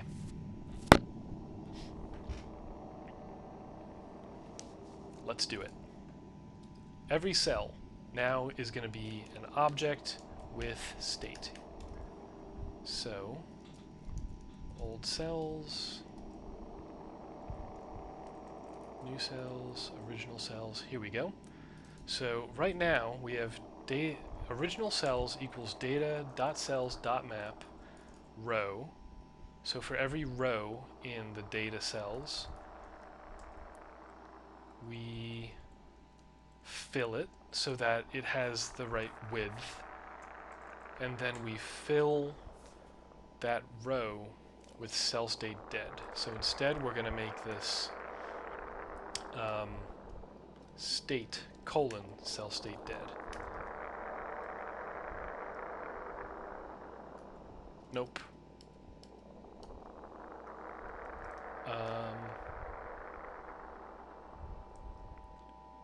Fill null dot map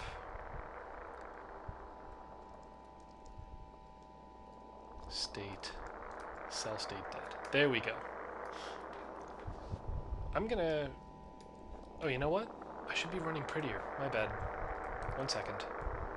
The current changes I will just quickly stash. And I'll run prettier. Let's see what it's cooked up. GUI.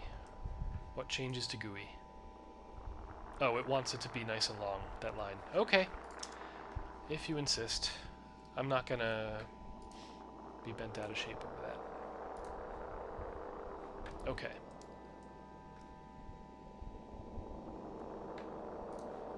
So now data.cells.map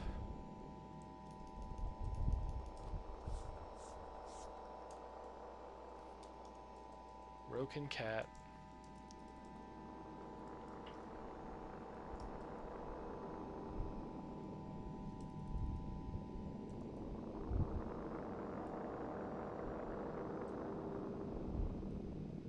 wait a second.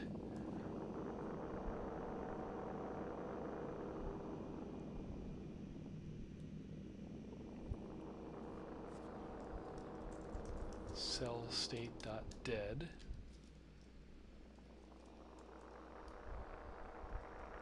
All right, undoing this. Is this bad code? It's definitely harder to maintain than it should be.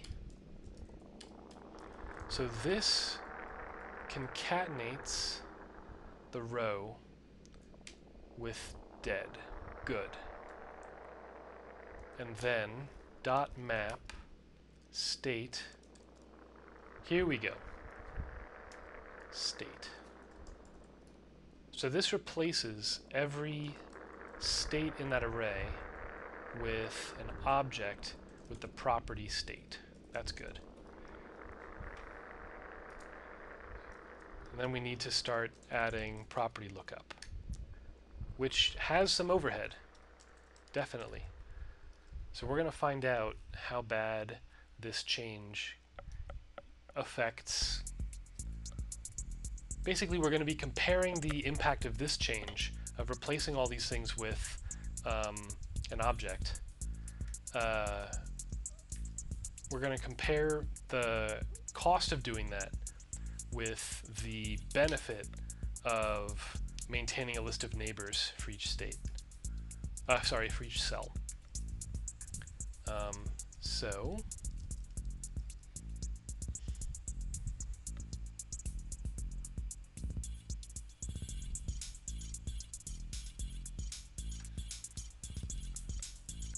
I also need to go into reset. Here we go. So instead of row.slice, this has to be row.map cell. Quickest way to clone something. Clone JavaScript object. Quickest way. Not gonna go to W3 docs.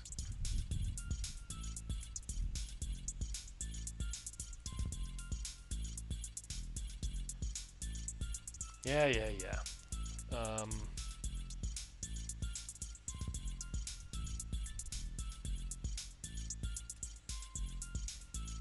Original cells. Oh, you know what? Original cell states. Okay. So then this is no longer necessary. And original cell states. Dot map row cell. And then in here,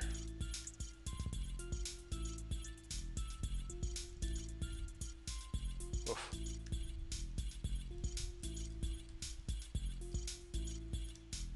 So state, dot map state to state. Okay, so now all the old cells and all the new cells are now objects with state. Fantastic. And then advance old state, we do dot state, and then new cells dot state. We just find all these, dot state, old state, and then cell state dot state equals cell state head. Let's see if this works. Something's wrong. Oh, right, the rendering's wrong, which is fine. But no complaints in the console. So now let's go into GUI.js. States to colors. State. Cells YX.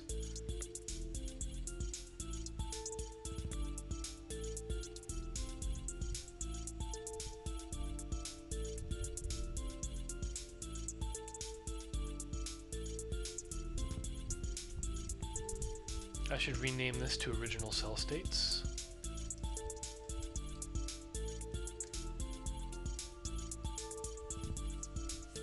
And then an update paper, cells dot state. That should do it, but then of course we need to rename this data.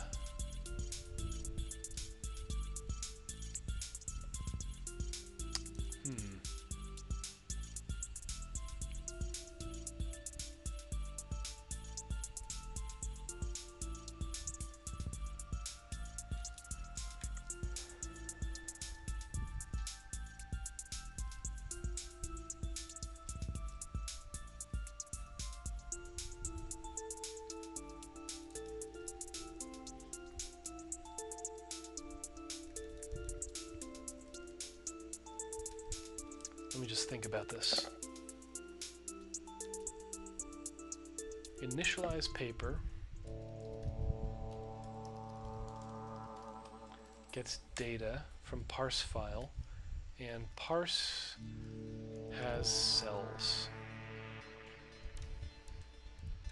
So I'm going to rename cells in parse to cell states. And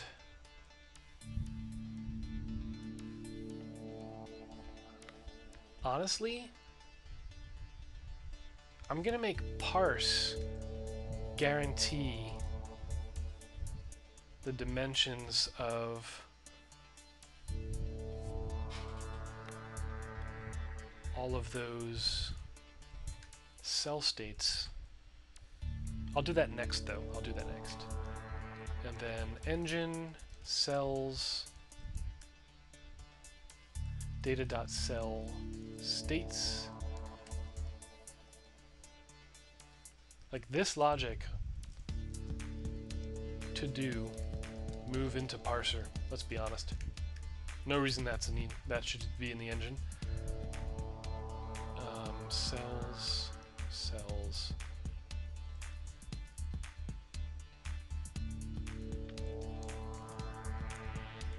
I think this is good. And then this becomes cell states. Let's try that. Looks good. It is definitely slower. You can tell that it's a slower system right now, and we're going to measure how slow it is.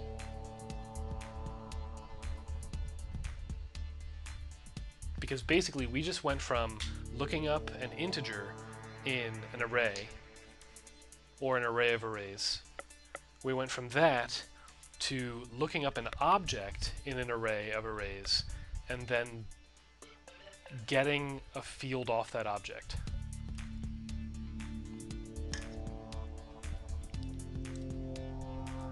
So, strategy 2, cells are objects with fields. We should say here,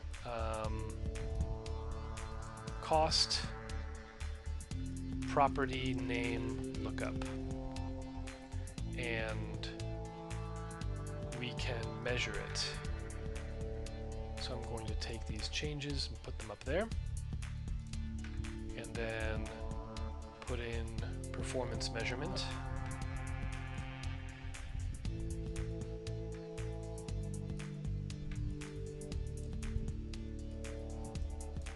Might have to do it all by myself.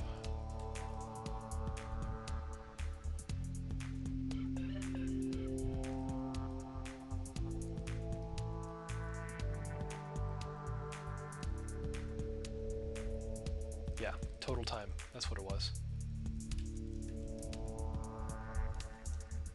Okay. Oopsie. Oh no.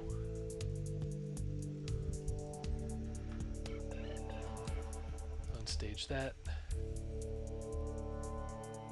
Unstage that. Unstage that. Unstage, unstage. Unstage. Is that everything? 1, 2, 3, 4, 5. Okay, 1, 2, 3, 4, 5, 6, 7. 1, 2, 3, 4, 5, 6. Advance. Okay. Engine advance.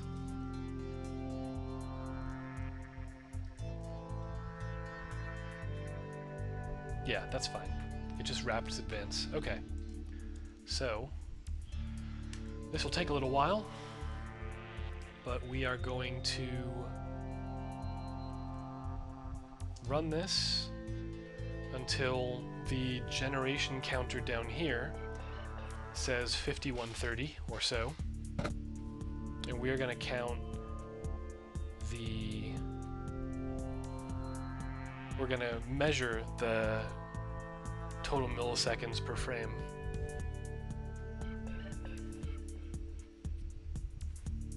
can see just how bad we made things.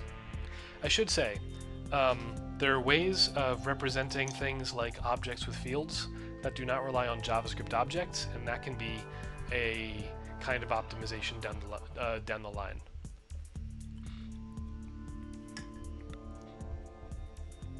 But tonight, these are going to stay JavaScript objects.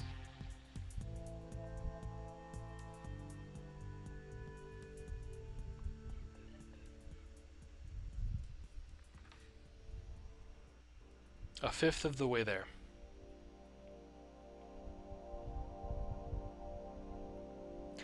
This might be a good time for me to try and res-splain how JavaScript objects differ from C structs.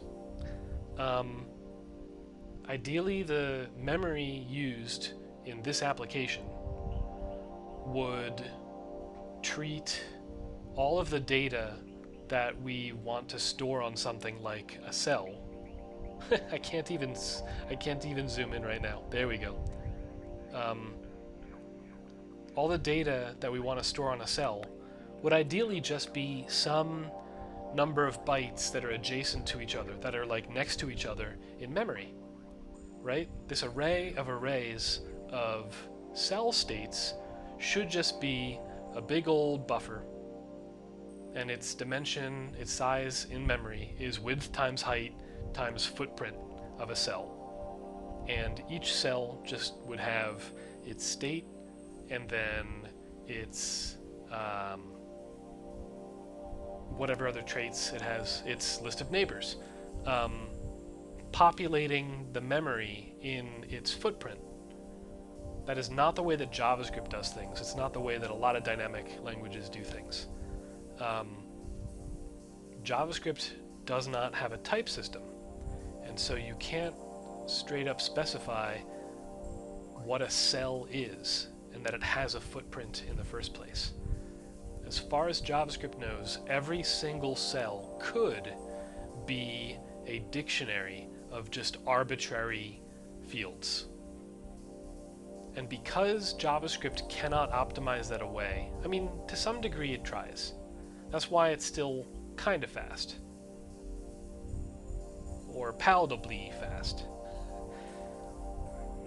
And so there's a lot under the hood that makes JavaScript still perform fairly well, despite that that architectural basis. But we can circumvent that by choosing a representation of this data that is not a JavaScript object.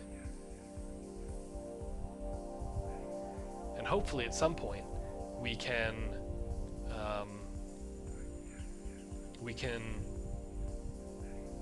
use some of the web stack that is not constrained to that limitation at all to represent objects in a different way.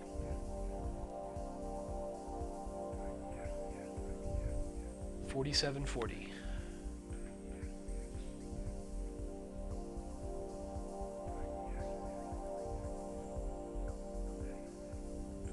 Is there anyone in chat who would like to take a guess as to what the performance is of this this implementation?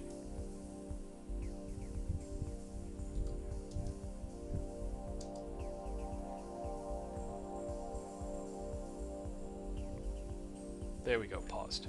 Okay.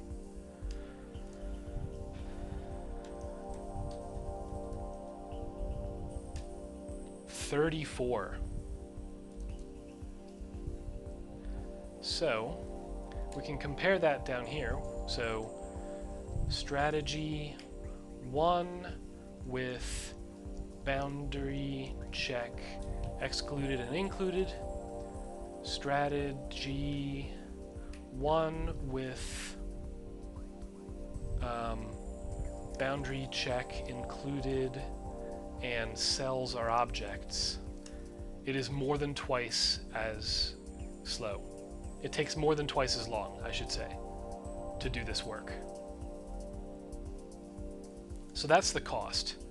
We should say cost property name lookup instead of simple indexing plus 200, more than 200% slowdown.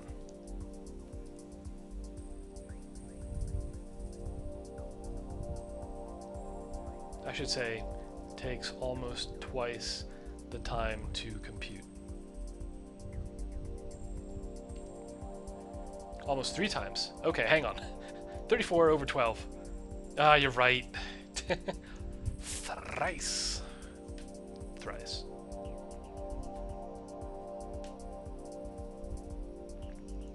So let's see whether we can make up for that by storing a list of neighbors on these things and iterating over the list of neighbors when we have a wire.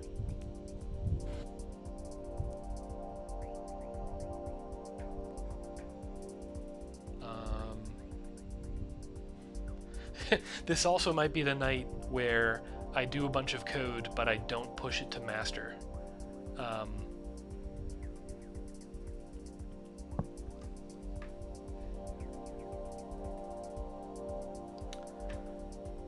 A neighbor is a pair of coordinates. Because we can take the x and y coordinates of every cell and the width of the universe to create an integer index, a neighbor would just be a single index that we would turn into an x and a y. Although we don't have to do that.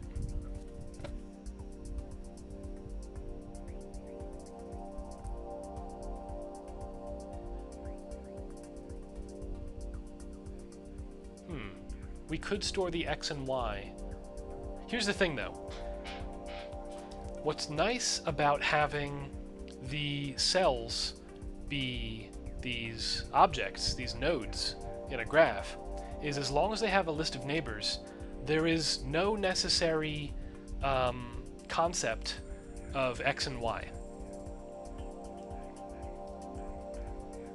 The only question is, can we do that sort of optimization without incurring the cost that we just did?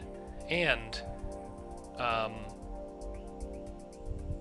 at least for tonight, overcoming that cost with a benefit. So, original cell states. Right, so in here, we're going to say state, and then neighbors, empty array. It might be faster to have a single index because it's probably faster to redo the computation than look up the extra memory. Yeah, I don't know what the trade-off is. I know that we've got the single index for now, and that's what we're going to stick with, because programmers don't do what they don't have to, myself included.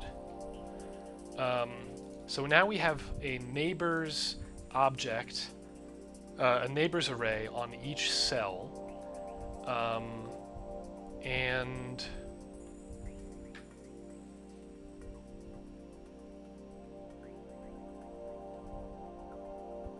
no, you know what? I don't like this.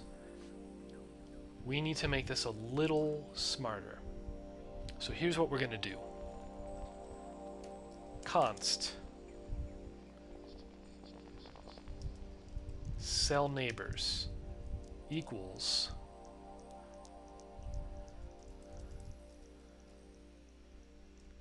original cell states dot map anything to empty array. We are going to create an array of arrays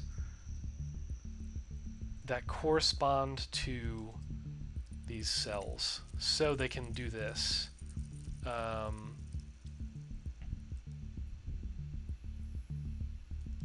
Let's see.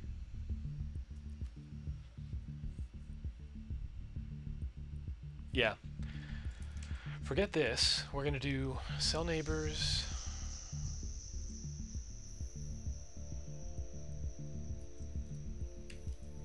Okay. For let y equals 0, y is less than height y plus plus. We've already got this somewhere. Good.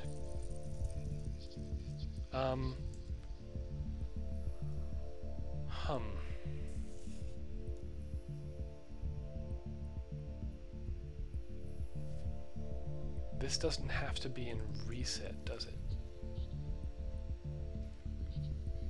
Oh. No, this is in initialize. And then this, okay.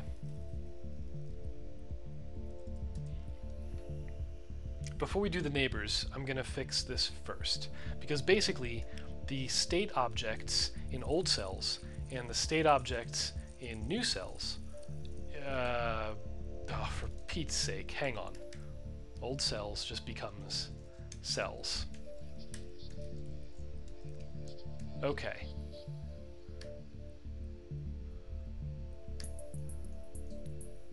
We don't have to do the swap here.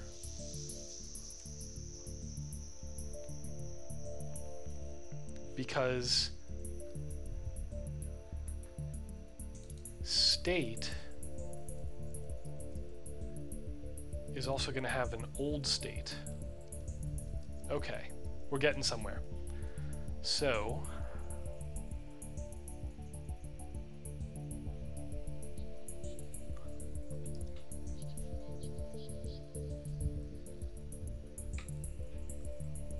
every cell will store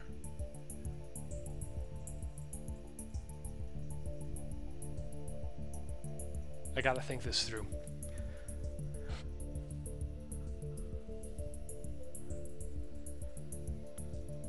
So we no longer swap those arrays. We do old state equals state. Okay. Here's how that works. We're already incurring this cost down here, so it'll have the same runtime asymptotically. We're going to say non-dead cells I dot old state equals num-dead cells I dot state. So that's how we copy the old state from the new state.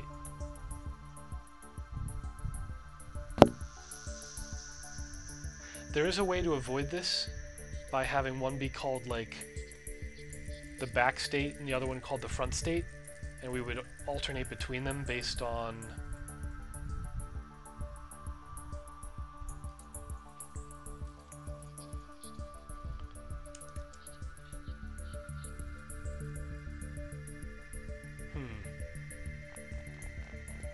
I'll leave that out for now because that would make the property lookup on state kind of weird.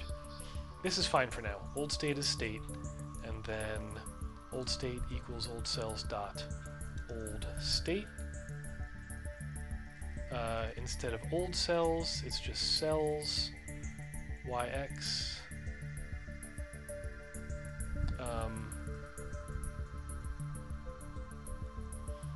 Gross.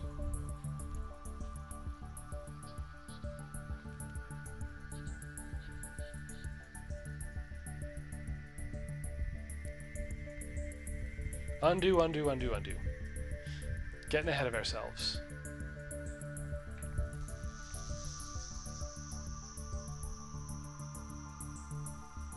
This still works, right? Yeah, slowly but surely. Reload. Let's rethink this. It no longer makes sense for the cells to be stored in a 2D array. Original cell states can be that way. That's fine. But cells should not be stored in a 2D array.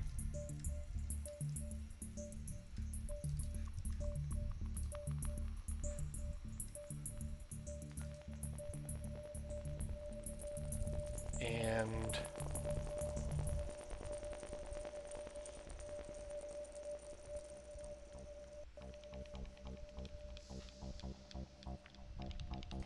this is fine. Cells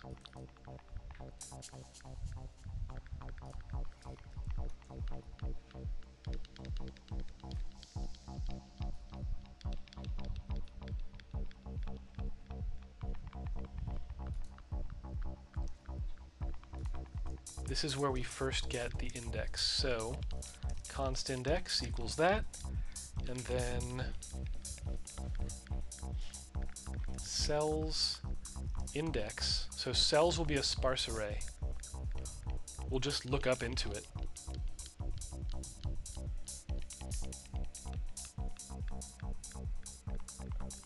Do I want that?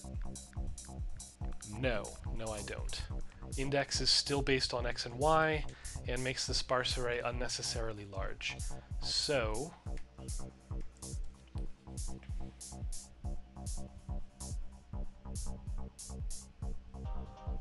here's what I'll do.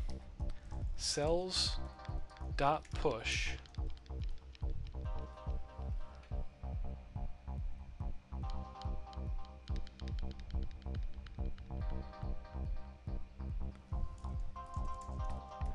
here, const cells by index equals new map.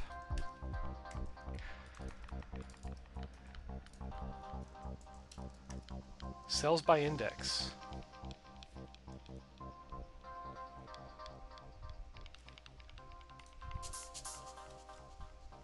Let UID equals 0. Dot set index, a new cell, state will be original cell states. Here we go. So this is where we're finally going to be making states. Cells by index dot set state index UID, and then down here UID plus plus. So now every cell will have its own unique ID called ID. And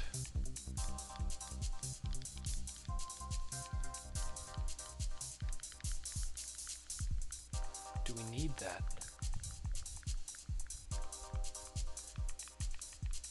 Yes, we do. Okay. Cells by index allows us to quickly turn spatial coordinates into a single lookup into a map. So that's still useful. So our object, our state, will be, sorry, our cell will be an index, an ID, a state, and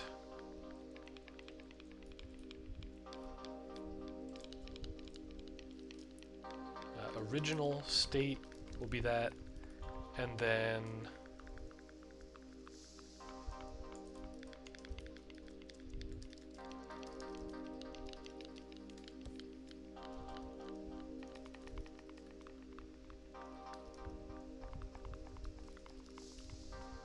there we go, and then const original state equals the state.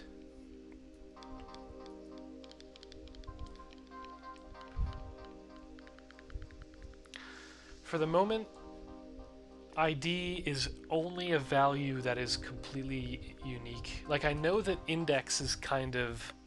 The point of ID is eventually we're going to pack these cells into an array.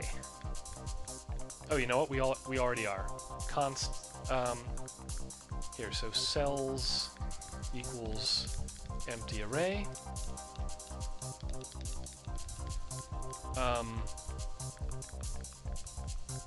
Okay, so I shouldn't call this index. I'm going to call this x, y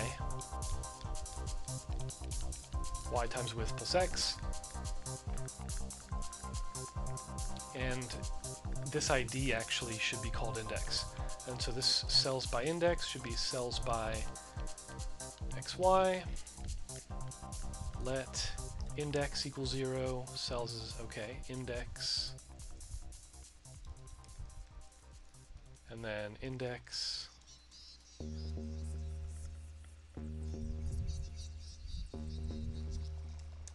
let me look for index down here. Cool. Okay. So this index here,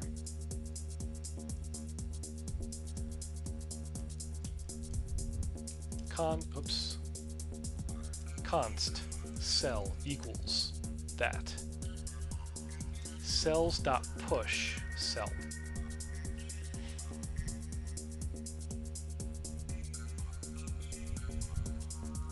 Yeah. Cells index equals cell. Cells equals new array non-dead cells in length. Oh wait, no, we don't have that yet.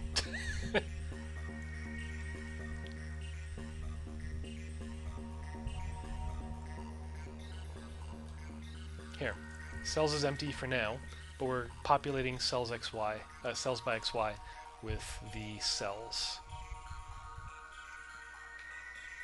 So each cell is one of those. I can pop this back in. And then down here,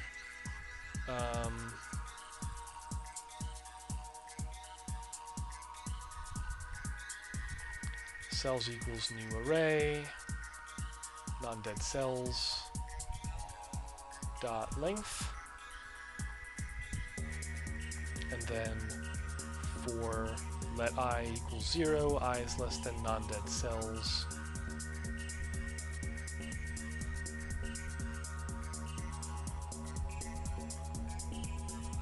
And here, non-dead cells are not going to be used elsewhere anymore either. So right now they're used elsewhere, but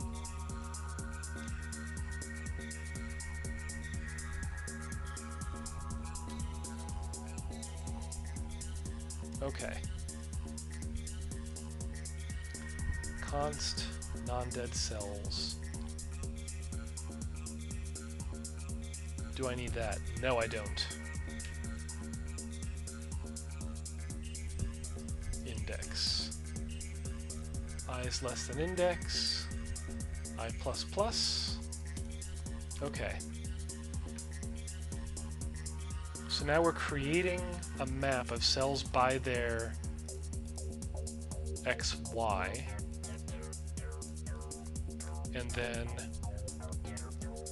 const cell equals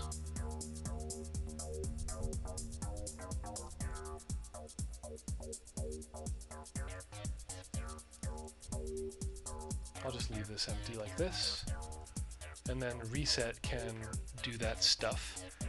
Index original state, xy index original state. Okay. Const cell equals cells by xy. Oops. Const xy's. Non-dead cell xy's equals empty. And then non-dead cell xy's dot push xy. Okay. And then instead of this, we're going to iterate for let I equals 0, I is less than non-dead cell coordinates, I plus plus,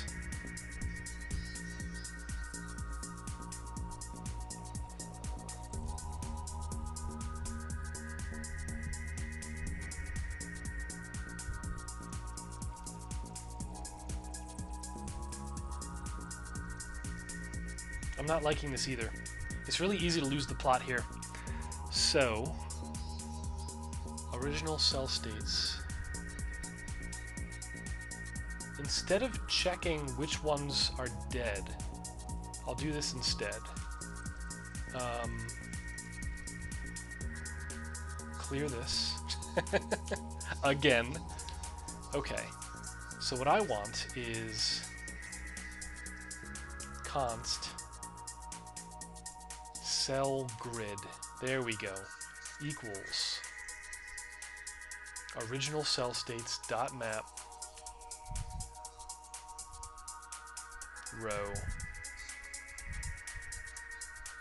dot map.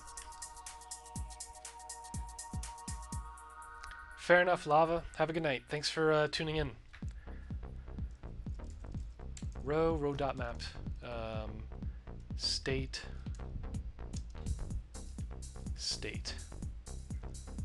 So this gives us the cell grid.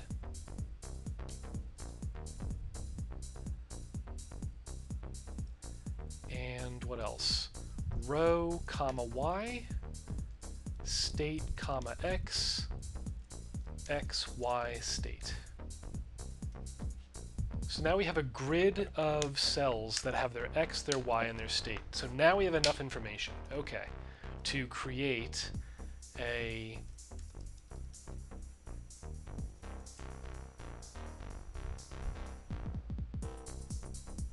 original cell states, row.map, and so this is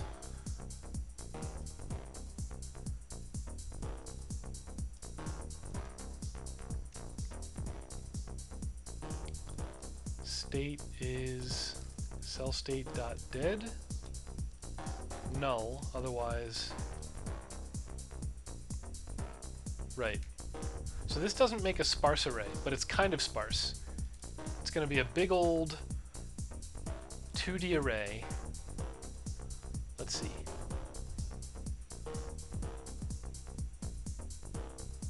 Original cell states. Row concat. We also don't need this anymore.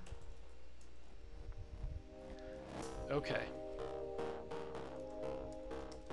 Cell grid equals array height dot fill nothing dot map array width.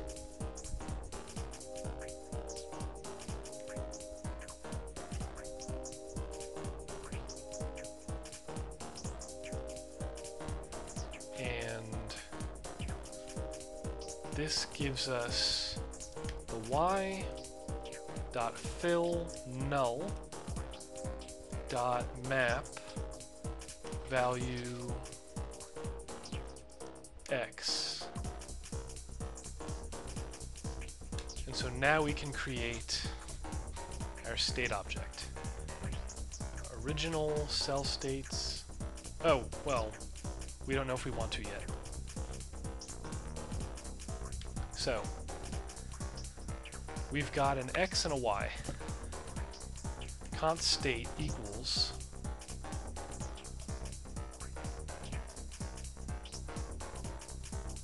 I've completely forgotten what the field is called on data. Engine data.cellStates. Data.cellStates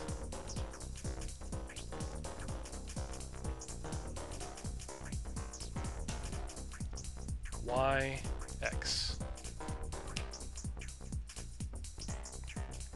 If state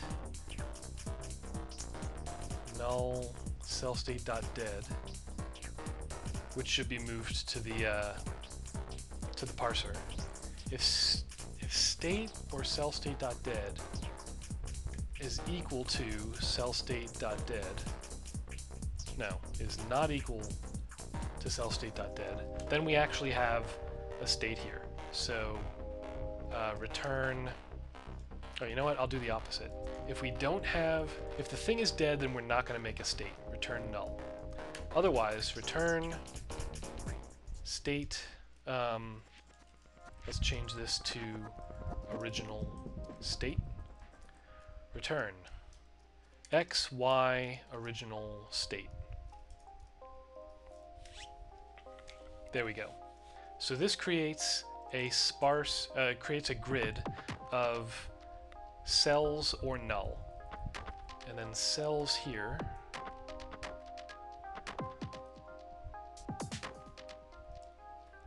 Let's see.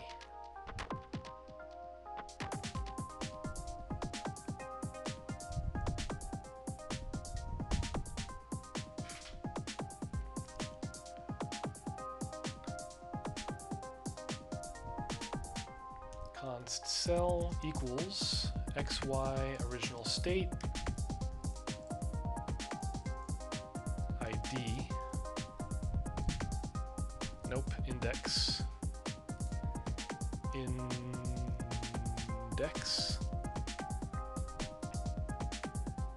let index equal 0,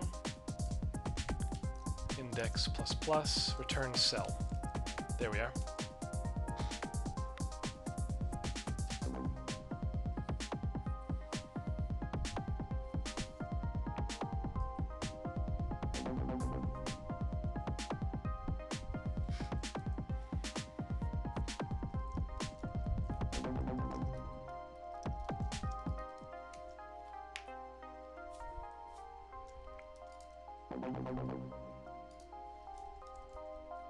And cells.push cell. So now we have, this might be better.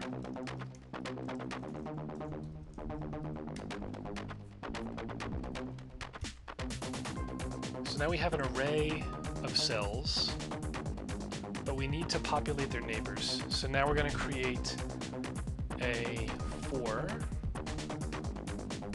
let I equals 0, I is less than index I plus plus.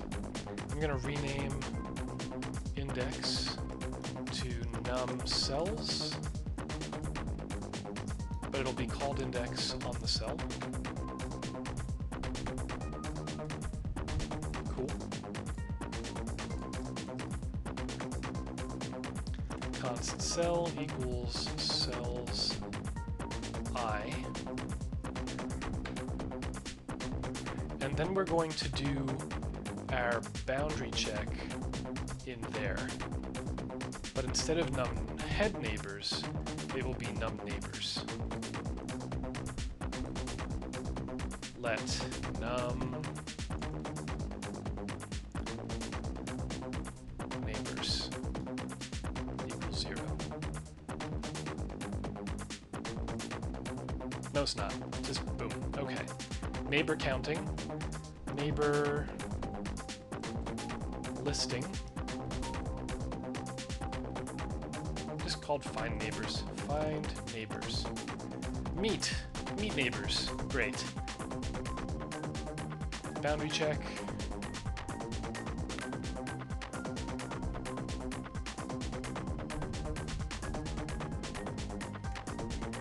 That's fine. Boundary check. And then in here, we're just going to do cell.neighbors.push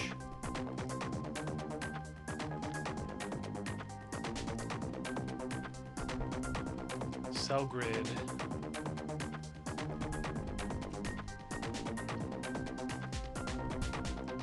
second, const xy equals cell y x.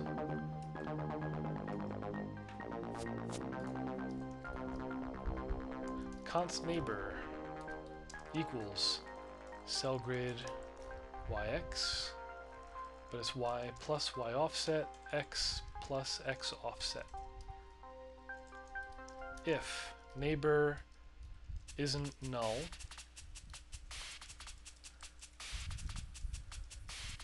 push neighbor. Okay, finally, this means that now every cell has its position, its index in the cells list, which is unique. It has an original state, and it has a list of neighbors that never changes. Great.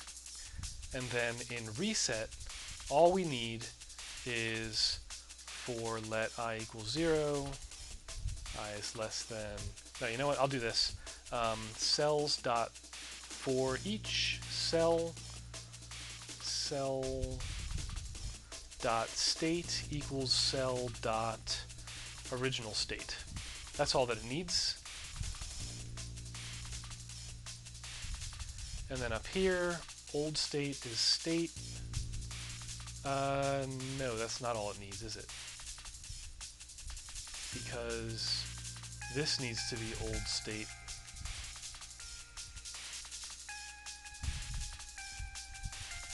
I might be messing up with the old state and new state thing.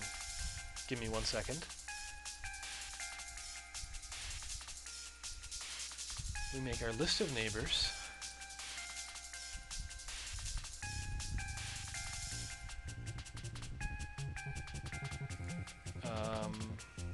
This is completely unnecessary.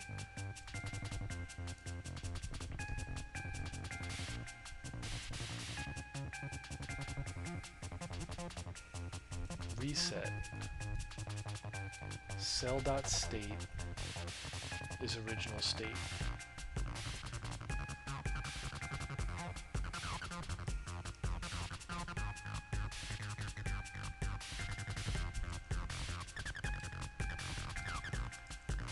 And old state is original state.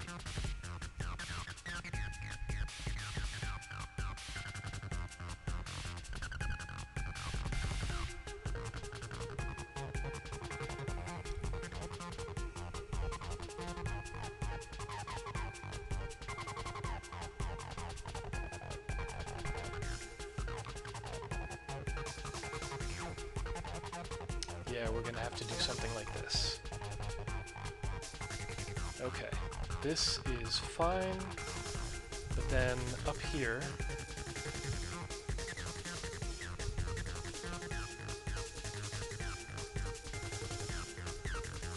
num cells, we already know that, num cells. Num cells is 0, cool, num cells, for I is 0, for every cell,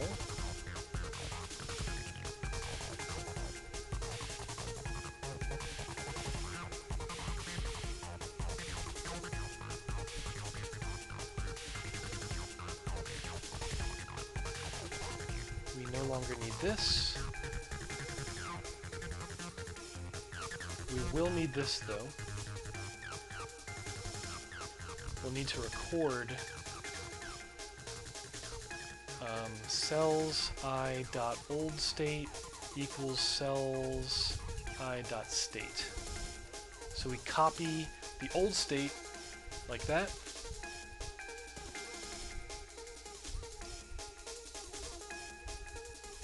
And then for every cell,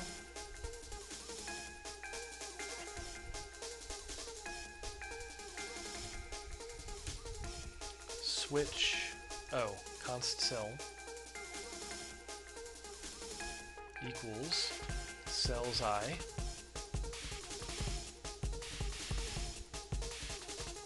switch cell dot old state.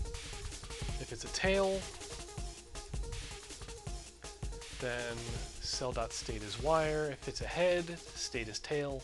If it's a wire, then we can avoid this. For let j equals 0, j is less than num cells, j plus plus. Nope, not num cells.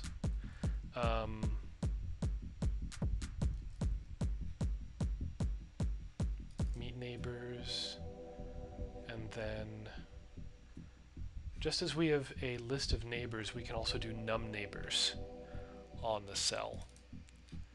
So down here,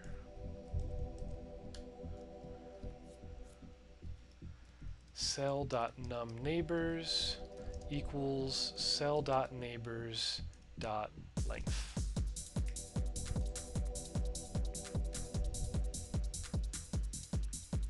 So then so then const num neighbors equals cell.num neighbors. J is less than num neighbors. If cell.neighbors j dot old state is cell state dot head num head neighbors plus plus if num head neighbors. No, you know what? That optimization of terminating early, I will avoid that because most of the cells do not have that circumstance, I don't think. Here, I'll just comment it out. If num head neighbors is equal to 3, break. Hell, I'll leave it in, and then we can time it. Although we are running out of time, aren't we? Okay. Let's see if, first of all, let's see if this runs. Couldn't find new cells. New cells. So just cells.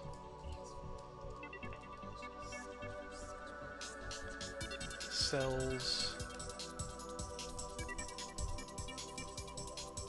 Okay. Cool. Non-dead cells.length. Non-dead cells. Okay, so now we can get rid of non-dead cells.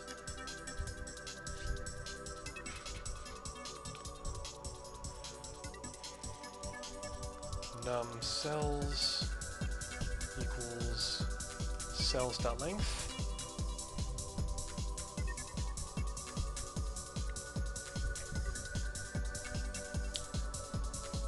So for each cell,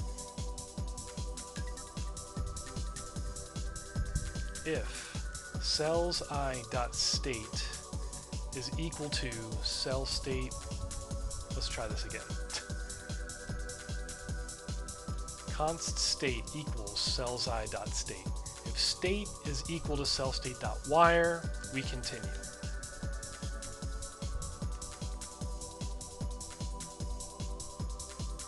We get the color. There we go. So now update paper should be a lot shorter. Can't find variable y. Oh, here we go. Cell.y, cell.x.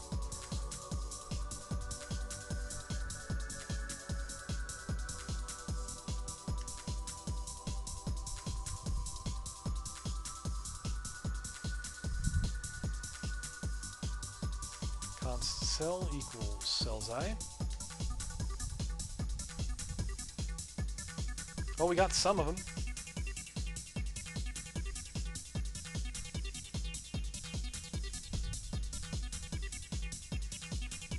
I wonder what's happening. This is not where I would like to end the evening.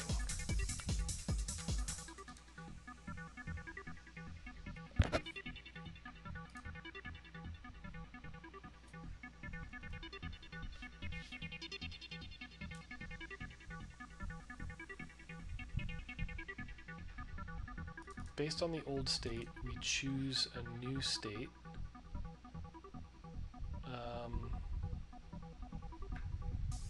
Old state is state. If its tail, it becomes wire. If its head, it becomes tail.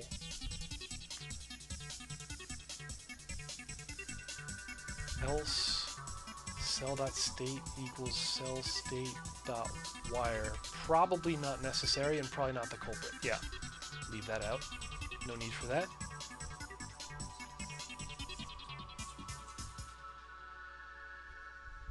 Advance, return. So the problem is occurring.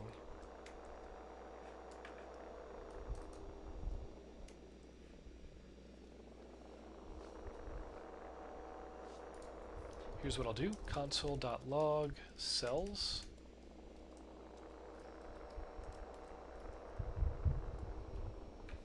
Bunch of objects. Another downside of original state 0. Neighbors. State 0. Why 0? Okay. Data.js, cell state. 0 is head, and there's tail, wire, and dead. Okay. So, show 100 more. Here's what I'll do real quick. Cells dot map cell dot state cell dot num neighbors.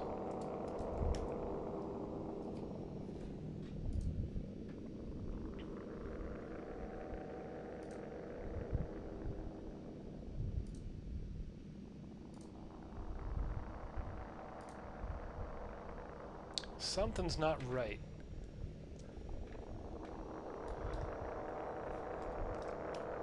Let me clear this and load a simpler file. 5 cells. 1, 2, 3, 4, 5. That's why. So in engine,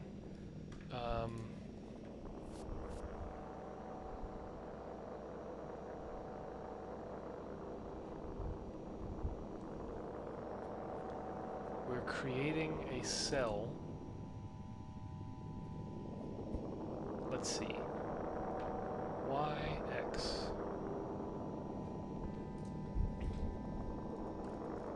Console.log. Cellgrid.map. Row.map. Cell.original state. .join space. .join new line. So let's see. Oh, right. Original state.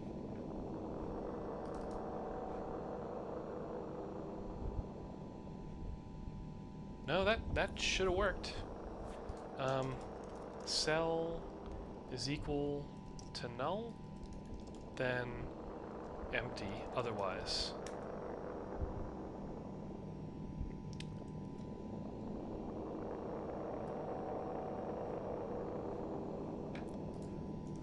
Console log. Cell grid map, row.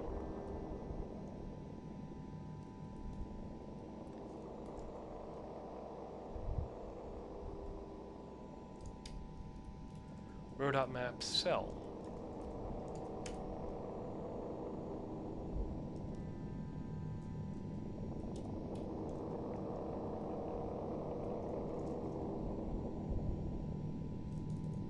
Let's try this first. Log cell grid is an array of arrays of nulls, which is fine. But then at some point, we should see some things that aren't null. There they are.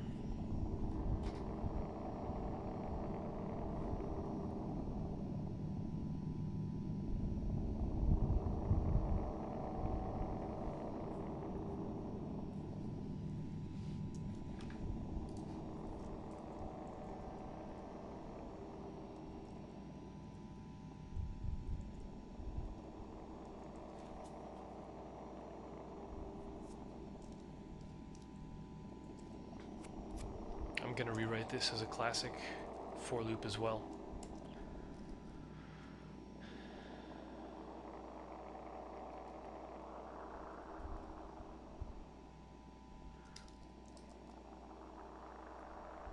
Array, height. That's fine. For let y equals 0, y is less than height, y plus plus. Const row equals array, cell grid, y equals row.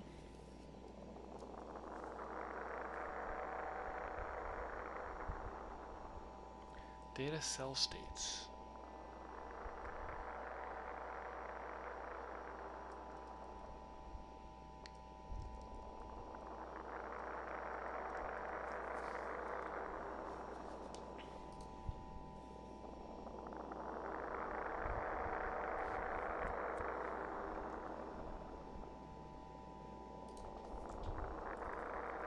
that's where I chop it off.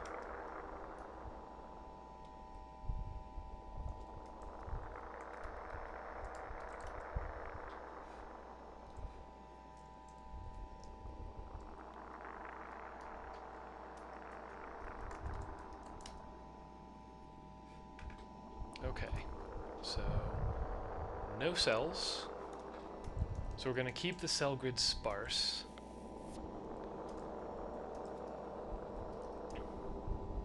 And then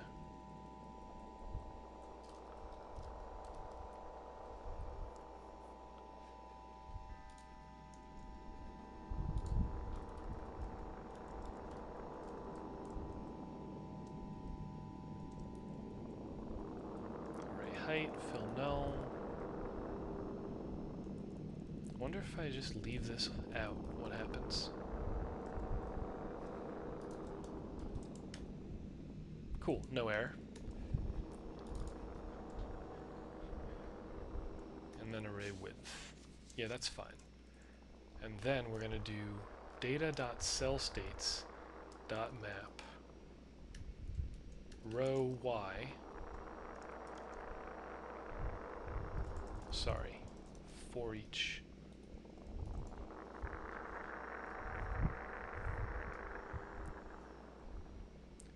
Row dot for each cell x.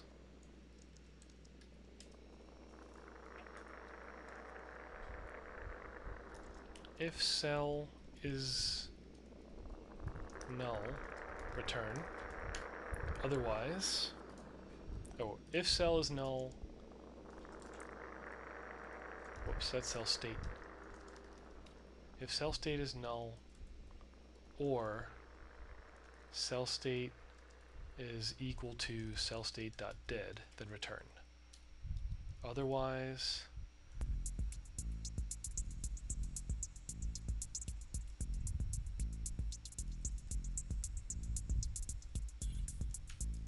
cell grid y x equals cell.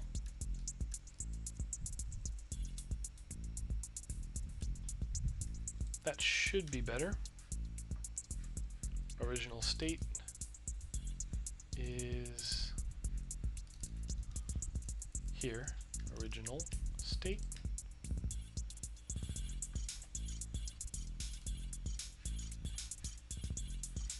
And step, step, step. That looks good. Also, if you don't mind me saying, it looks a little faster than it was looking a little earlier.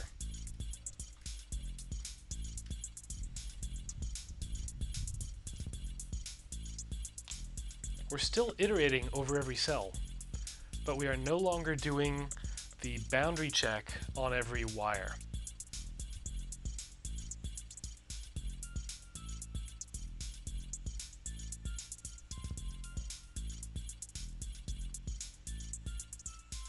This is actually kind of surprising, isn't it? And the GUI is fine.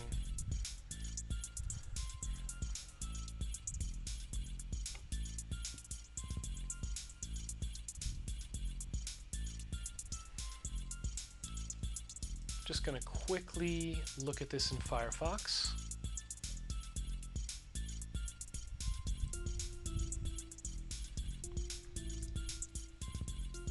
Not as fast. Well, not as fast as WebKit. But I'm only doing it in Firefox to look at the performance. Play.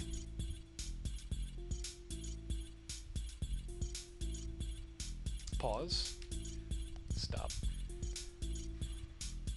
All of them. Call tree. Update paper is now down to 7% of the total cost. 66% is idle. Although again, that's in plain old mode. I'm going to quickly reapply the performance measurement. Apply. Handle the conflict.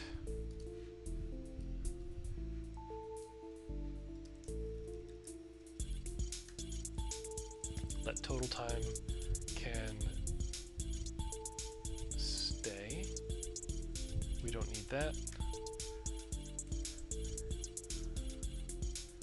We'll do that.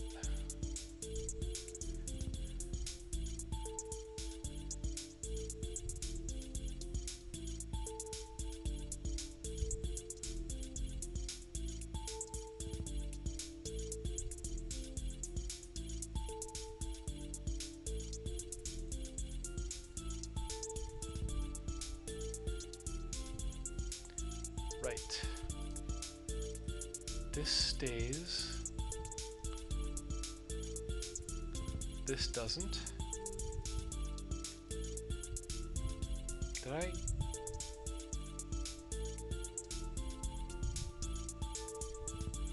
Yeah. There we go.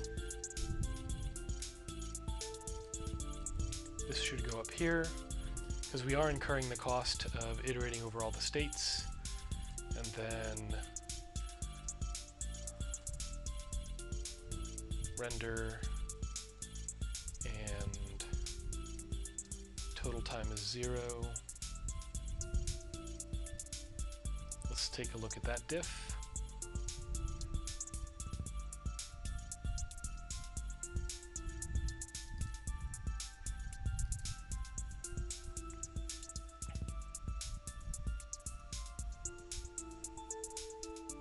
Yep.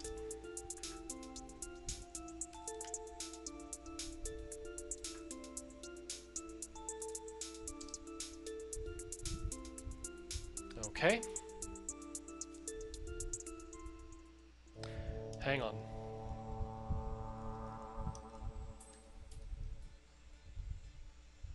I also should have the WebKit web inspector open. That's only fair. And reset can go away. Okay. And yeah, I'll tear out the performance measurement stuff again. If it becomes too annoying to put it in and tear it out, then I just might leave it in,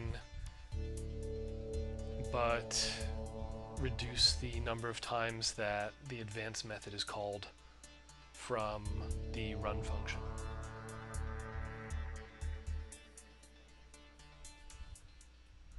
We are now halfway done.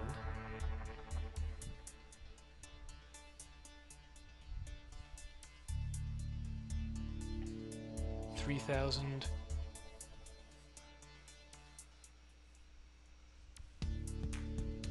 $4,000. This is much faster, isn't it? Qualitatively, I feel like it is. And stop at 5190. Window.perf. 6. Are you kidding me? Strategy 2 with boundary check with neighbor lists.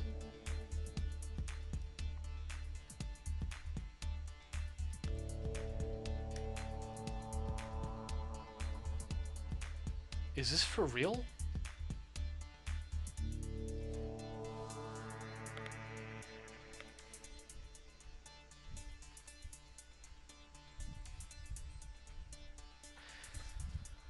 I know I'm supposed to be like demonstrating that optimization sometimes works in this way.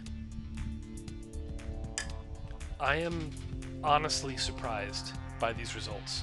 We started the night with a 12 millisecond, what would you call it? Yeah, a 12 millisecond average frame compute time. Removing some logic that was performing boundary checks. Sorry, other way around. 12.3. We shaved off 1/10 of a millisecond by removing the boundary check, which is not something that can be applied to every Wireworld instance. But then We turned every cell into an object and tripled the amount of time it took to do the same work. But that data structure allowed us to store a whole bunch of work that we were doing every frame on the cells themselves. And we now have ended up with a 2x speedup, essentially. I'm shocked. I'm very happy to push this to the GitHub Pages site.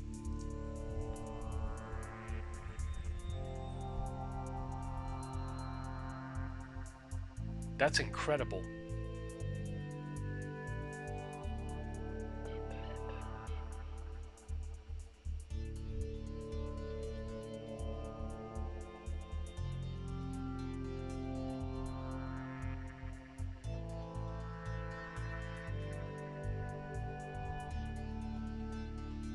I feel like I'm missing something.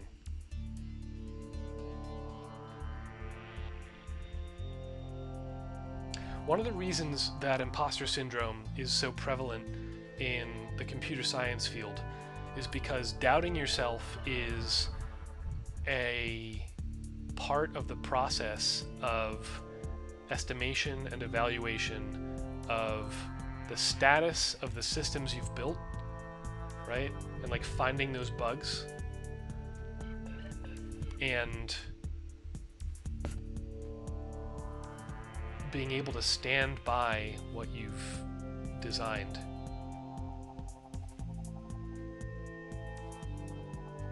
A lot of doubt goes into it. We are at the 28,000th generation. Just sitting here. This is on the same thread. We have done no kind of WebAssembly or web worker optimization. This is incredible. I'm going to look at it in the Firefox flame chart again.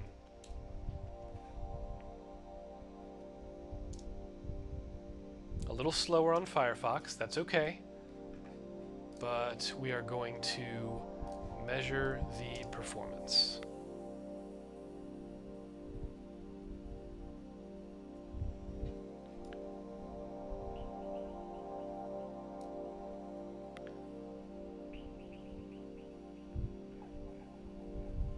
And stop.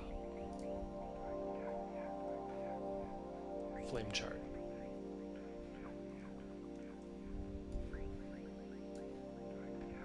Right, we expect this. We're literally cramming updates into the animation timer, right? But holy stromboli.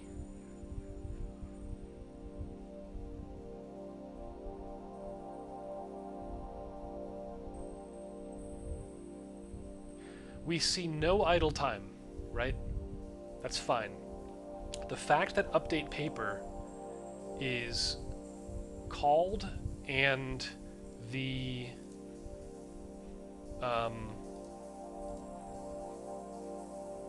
app updates while it's happening, the fact that we can do this at all,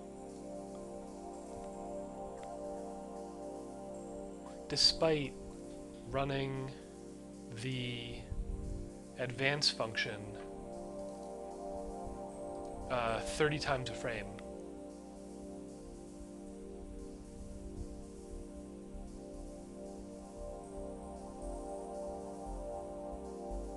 We can definitely do better though. Definitely. Okay. I better get the total time and that and that out of here. And total time is 0. That gets out of here too. And window perf.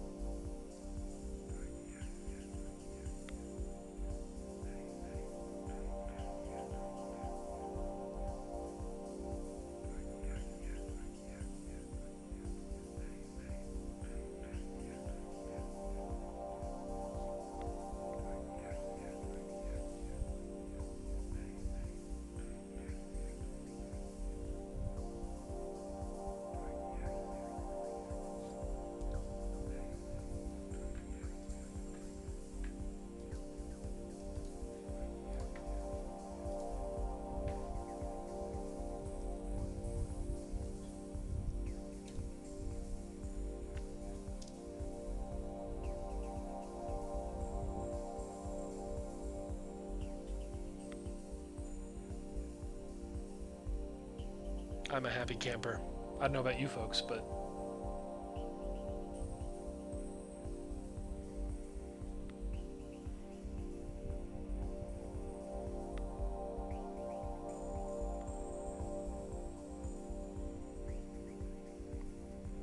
it just occurred to me I have no idea how this looks on the stream. Okay, it looks a little flickery. That's fine. I'll zoom in. Yeah. Very active. Very, very active.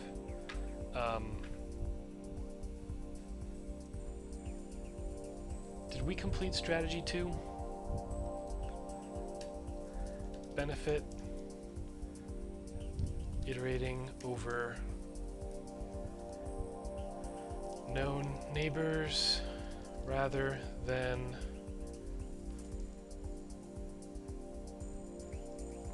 saves spatial lookup and boundary check.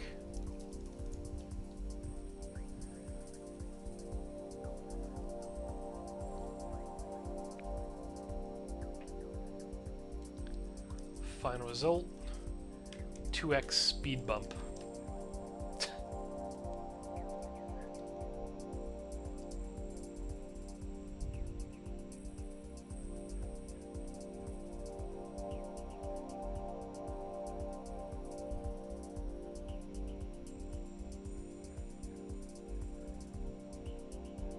What is even happening? Okay.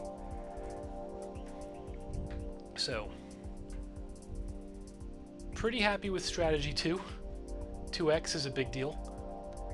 Strategy 3 is going to be interesting. Head count and generation. We only iterate over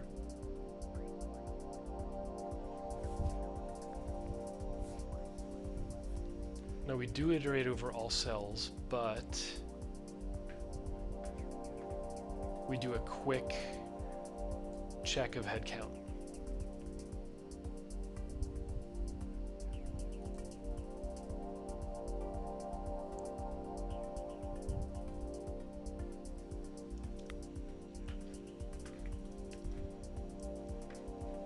Okay.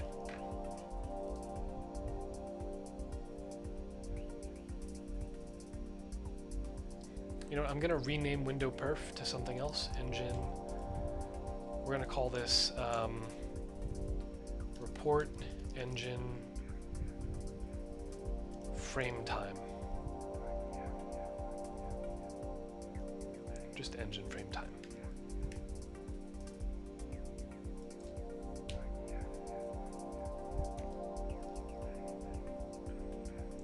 And I'm happy to shove that in. Run prettier. Slight change to engine. What is it? Okay, more than slight, but this looks good. This looks good. Let me actually, I should test that reset does what it's supposed to. Reset.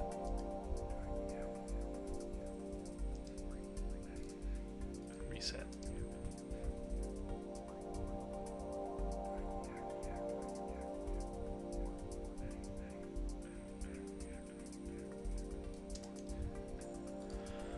And I should also just throw clocks in to see how it does. It does great. It's not at all rate limited. And flip-flop does great. What are these other ones like?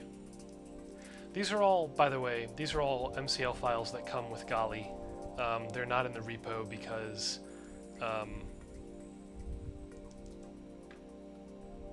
I don't know. I don't want too much stuff from, man, just look at that. Like, it's clearly a circuit design of some sort. And to see it work, is that working? I think it is.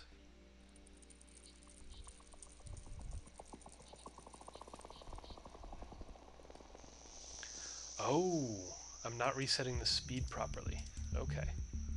just a quick fix to that. Let's see. No, you know what?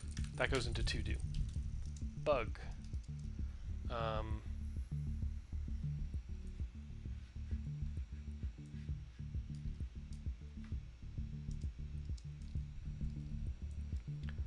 Loading a new file. Loading a file resets the engine's speed incorrectly.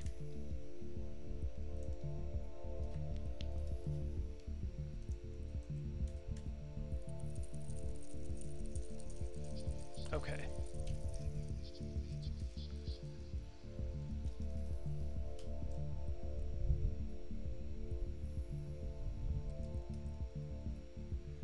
Yeah, this to-do list is a bit outdated.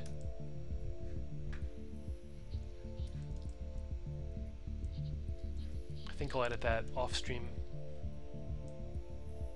Okay, well, thanks everyone who is watching for sticking to the stream for so long. I went about half an hour over my normal 3-hour period. Yeah, this can go in. Okay. Strategy 2.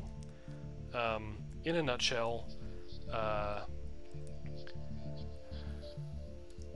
list cell neighbors ahead of time.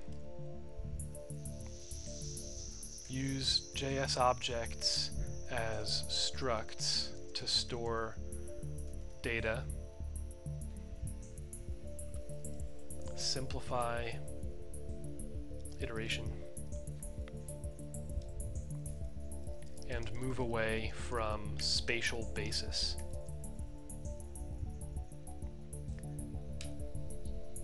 Something that I'll reiterate on next time, so reiterate that X and Y are gone.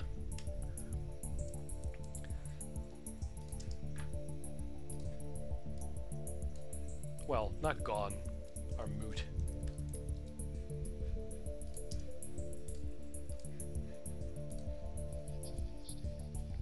And also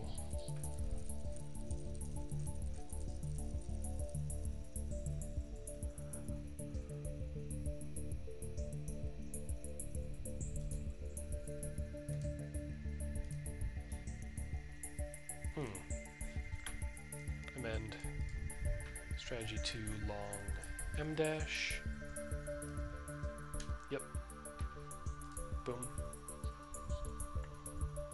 Tag with episode 4.